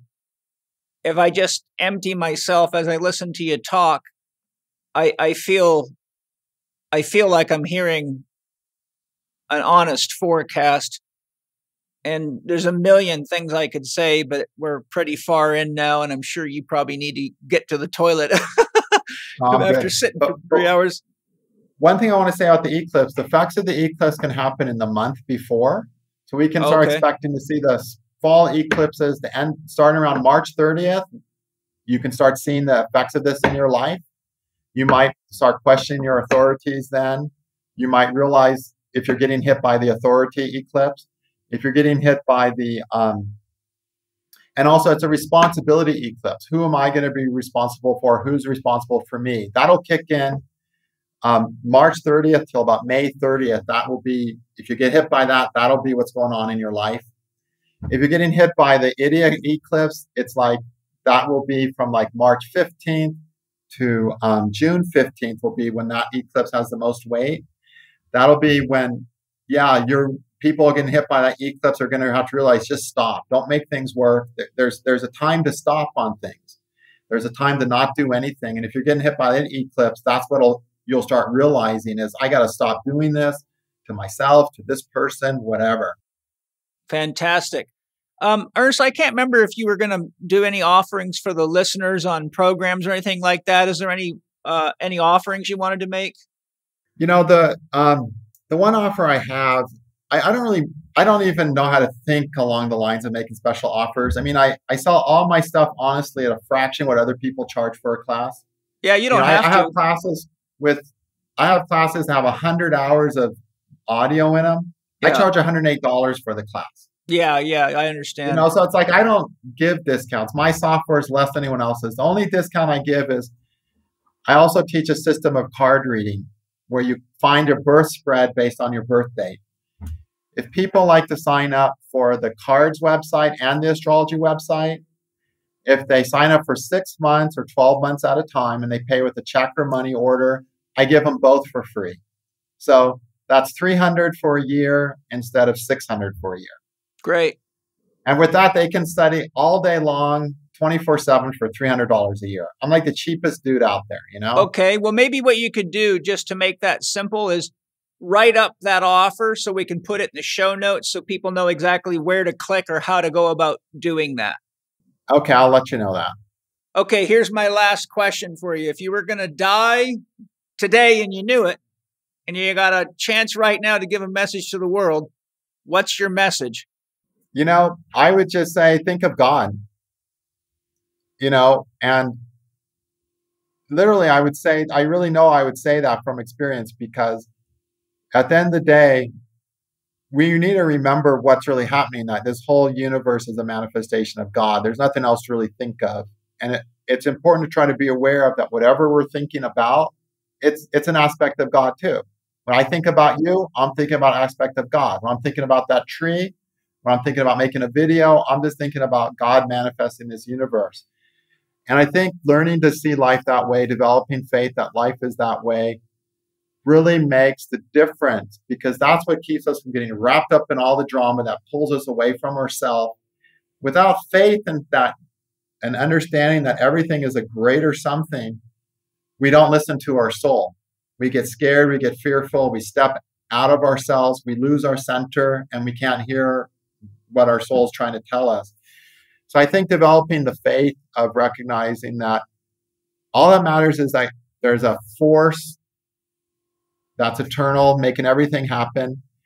And if we keep that as a constant memory, it's going to solve a lot of our problems and make us live our lives a lot more successfully and overcome our fears. I had this dream last year where I was having a picnic with my family in a park, and all of a sudden we all look and there's this like thing coming out of the sky. And it felt like real, one of those dreams that felt so real. There's this thing coming out of the sky. And as we look, we're all like, wow, it's a nuclear missile. And it's coming right for us. And a lot of people just start running and scampering around. I just sat there, and what came into my consciousness was, I love you, God. And then there was no fear in my dream, just peace and this feeling of love for God. The missile hit, and that was it, you know? And it was like really nice to have this experience of just that coming to my mind. And I've had near-death experiences where I've almost got crumpled, you know? And that's what always came, right? It's like, wasn't a fear. It was just, I love you, God. I get you. You exist. Just this centeredness and peace, even in these experiences that cause a lot of fear. When they end me, I'm like calm. I'm not even scared. I'm not even nervous, you know? I'm just like, I just keep doing what I'm doing like it never happened. So we need to develop this faith and learn to see everything as an aspect of God, you know? Yeah, I agree. And I'm paralleling with you. And if I had more time, I would talk to you about your vision, because I've had very similar ones. Cool. But maybe in private we can do that so I don't scare the shit out of everybody. But wow. Hey, that was a freaking awesome podcast. I really appreciate that, Ernst. It's so nice to be back in touch with you again. And I just love the depth of your wisdom and your honesty. I just say namaste, my friend. I'm grateful for you. And thank you for being yourself and being so true to yourself, because it's just such a great example for all of us. And I'm so grateful that you've devoted yourself to such deep understanding, wisdom, and practice of your art of astrology, because just even in 3 hours with you, I feel like I've gotten more than I could have got in 300 hours of reading books. So that was my dream, is to help everybody have a deeper understanding of not just astrology, but life, consciousness, the soul, and you brought the goods full on. So I hope people track down your books and your courses. And can people still get readings from you, or have you stopped doing that? It's really hard for me to have time. I've been so overwhelmed the last couple of years. I'm hoping by about another year, I'll be in a place where I can start handling some more readings. I've just had so many things I had to take care of in respect to my father and personal life that, I mean, I spent weeks where I didn't sleep for 3 weeks, and I can't do a reading when I don't sleep for 3 weeks. No, hell no, yeah. But when I get caught up, it'll be on my website when I get back to where I can actually have the time and energy to do some more readings. Well, you've given us a great reading on many levels, so you've done a great job. Thank you to my sponsors for your love and support and for your sustainable practices. Thank you to the listeners for sharing the episodes and being brave enough to grow with me and Ernst and all the great guests that I have. And thank you for anything you buy from the sponsors, because it supports the podcast with a little commission. And hey, let's all do this together. You know, the world's always been crazy, but that doesn't mean we have to be. And I think if anything, we can do what Ernst says, just realize it's all God. And to the degree we realize that, we know love is the ultimate medicine for everything. So when you're stressed and scared and you're not sure what to do, just hold still and ask yourself, what would love do now? And listen to your heart, not your head, and you'll be okay. Because the worst thing that'll happen is you'll die and you'll figure it all out. The truth shall be known. Yeah, exactly. The worst thing that's going to happen, you'll figure it all out in an instant. Yep. And you'll back to the divine ocean. So, Ernst, thank you so much. And, somewhere along the way, I got to do another podcast with you, and we'll get into maybe some more specifics on things where we can unpack something, Sure. instead of. That was a lot of fun. I really enjoyed the time to connect with you. That was really special. Yeah, thank you. Long overdue. Yeah, stay in touch, and make sure if you're coming my way, you let me know so I can share everything with you and give you a big hug. Sounds wonderful. I look forward to it. All right, bud. Lots of love. All right, bro. Bye-bye. Bye. Thank you for listening to Living 4D with Paul Chek and today's guest, Ernst Wilhelm. You can find Ernst's books, software, and audios at his Vedic Astrology website. Go to bit.ly/Vedic Astrology with Ernst. That's bit.ly/Vedic Astrology with Ernst, all lowercase. To get a customized report, such as a relationship and compatibility report or a financial timing report, visit his Vault of the Heavens website at bit.ly/Vault of the Heavens. That's bit.ly/Vault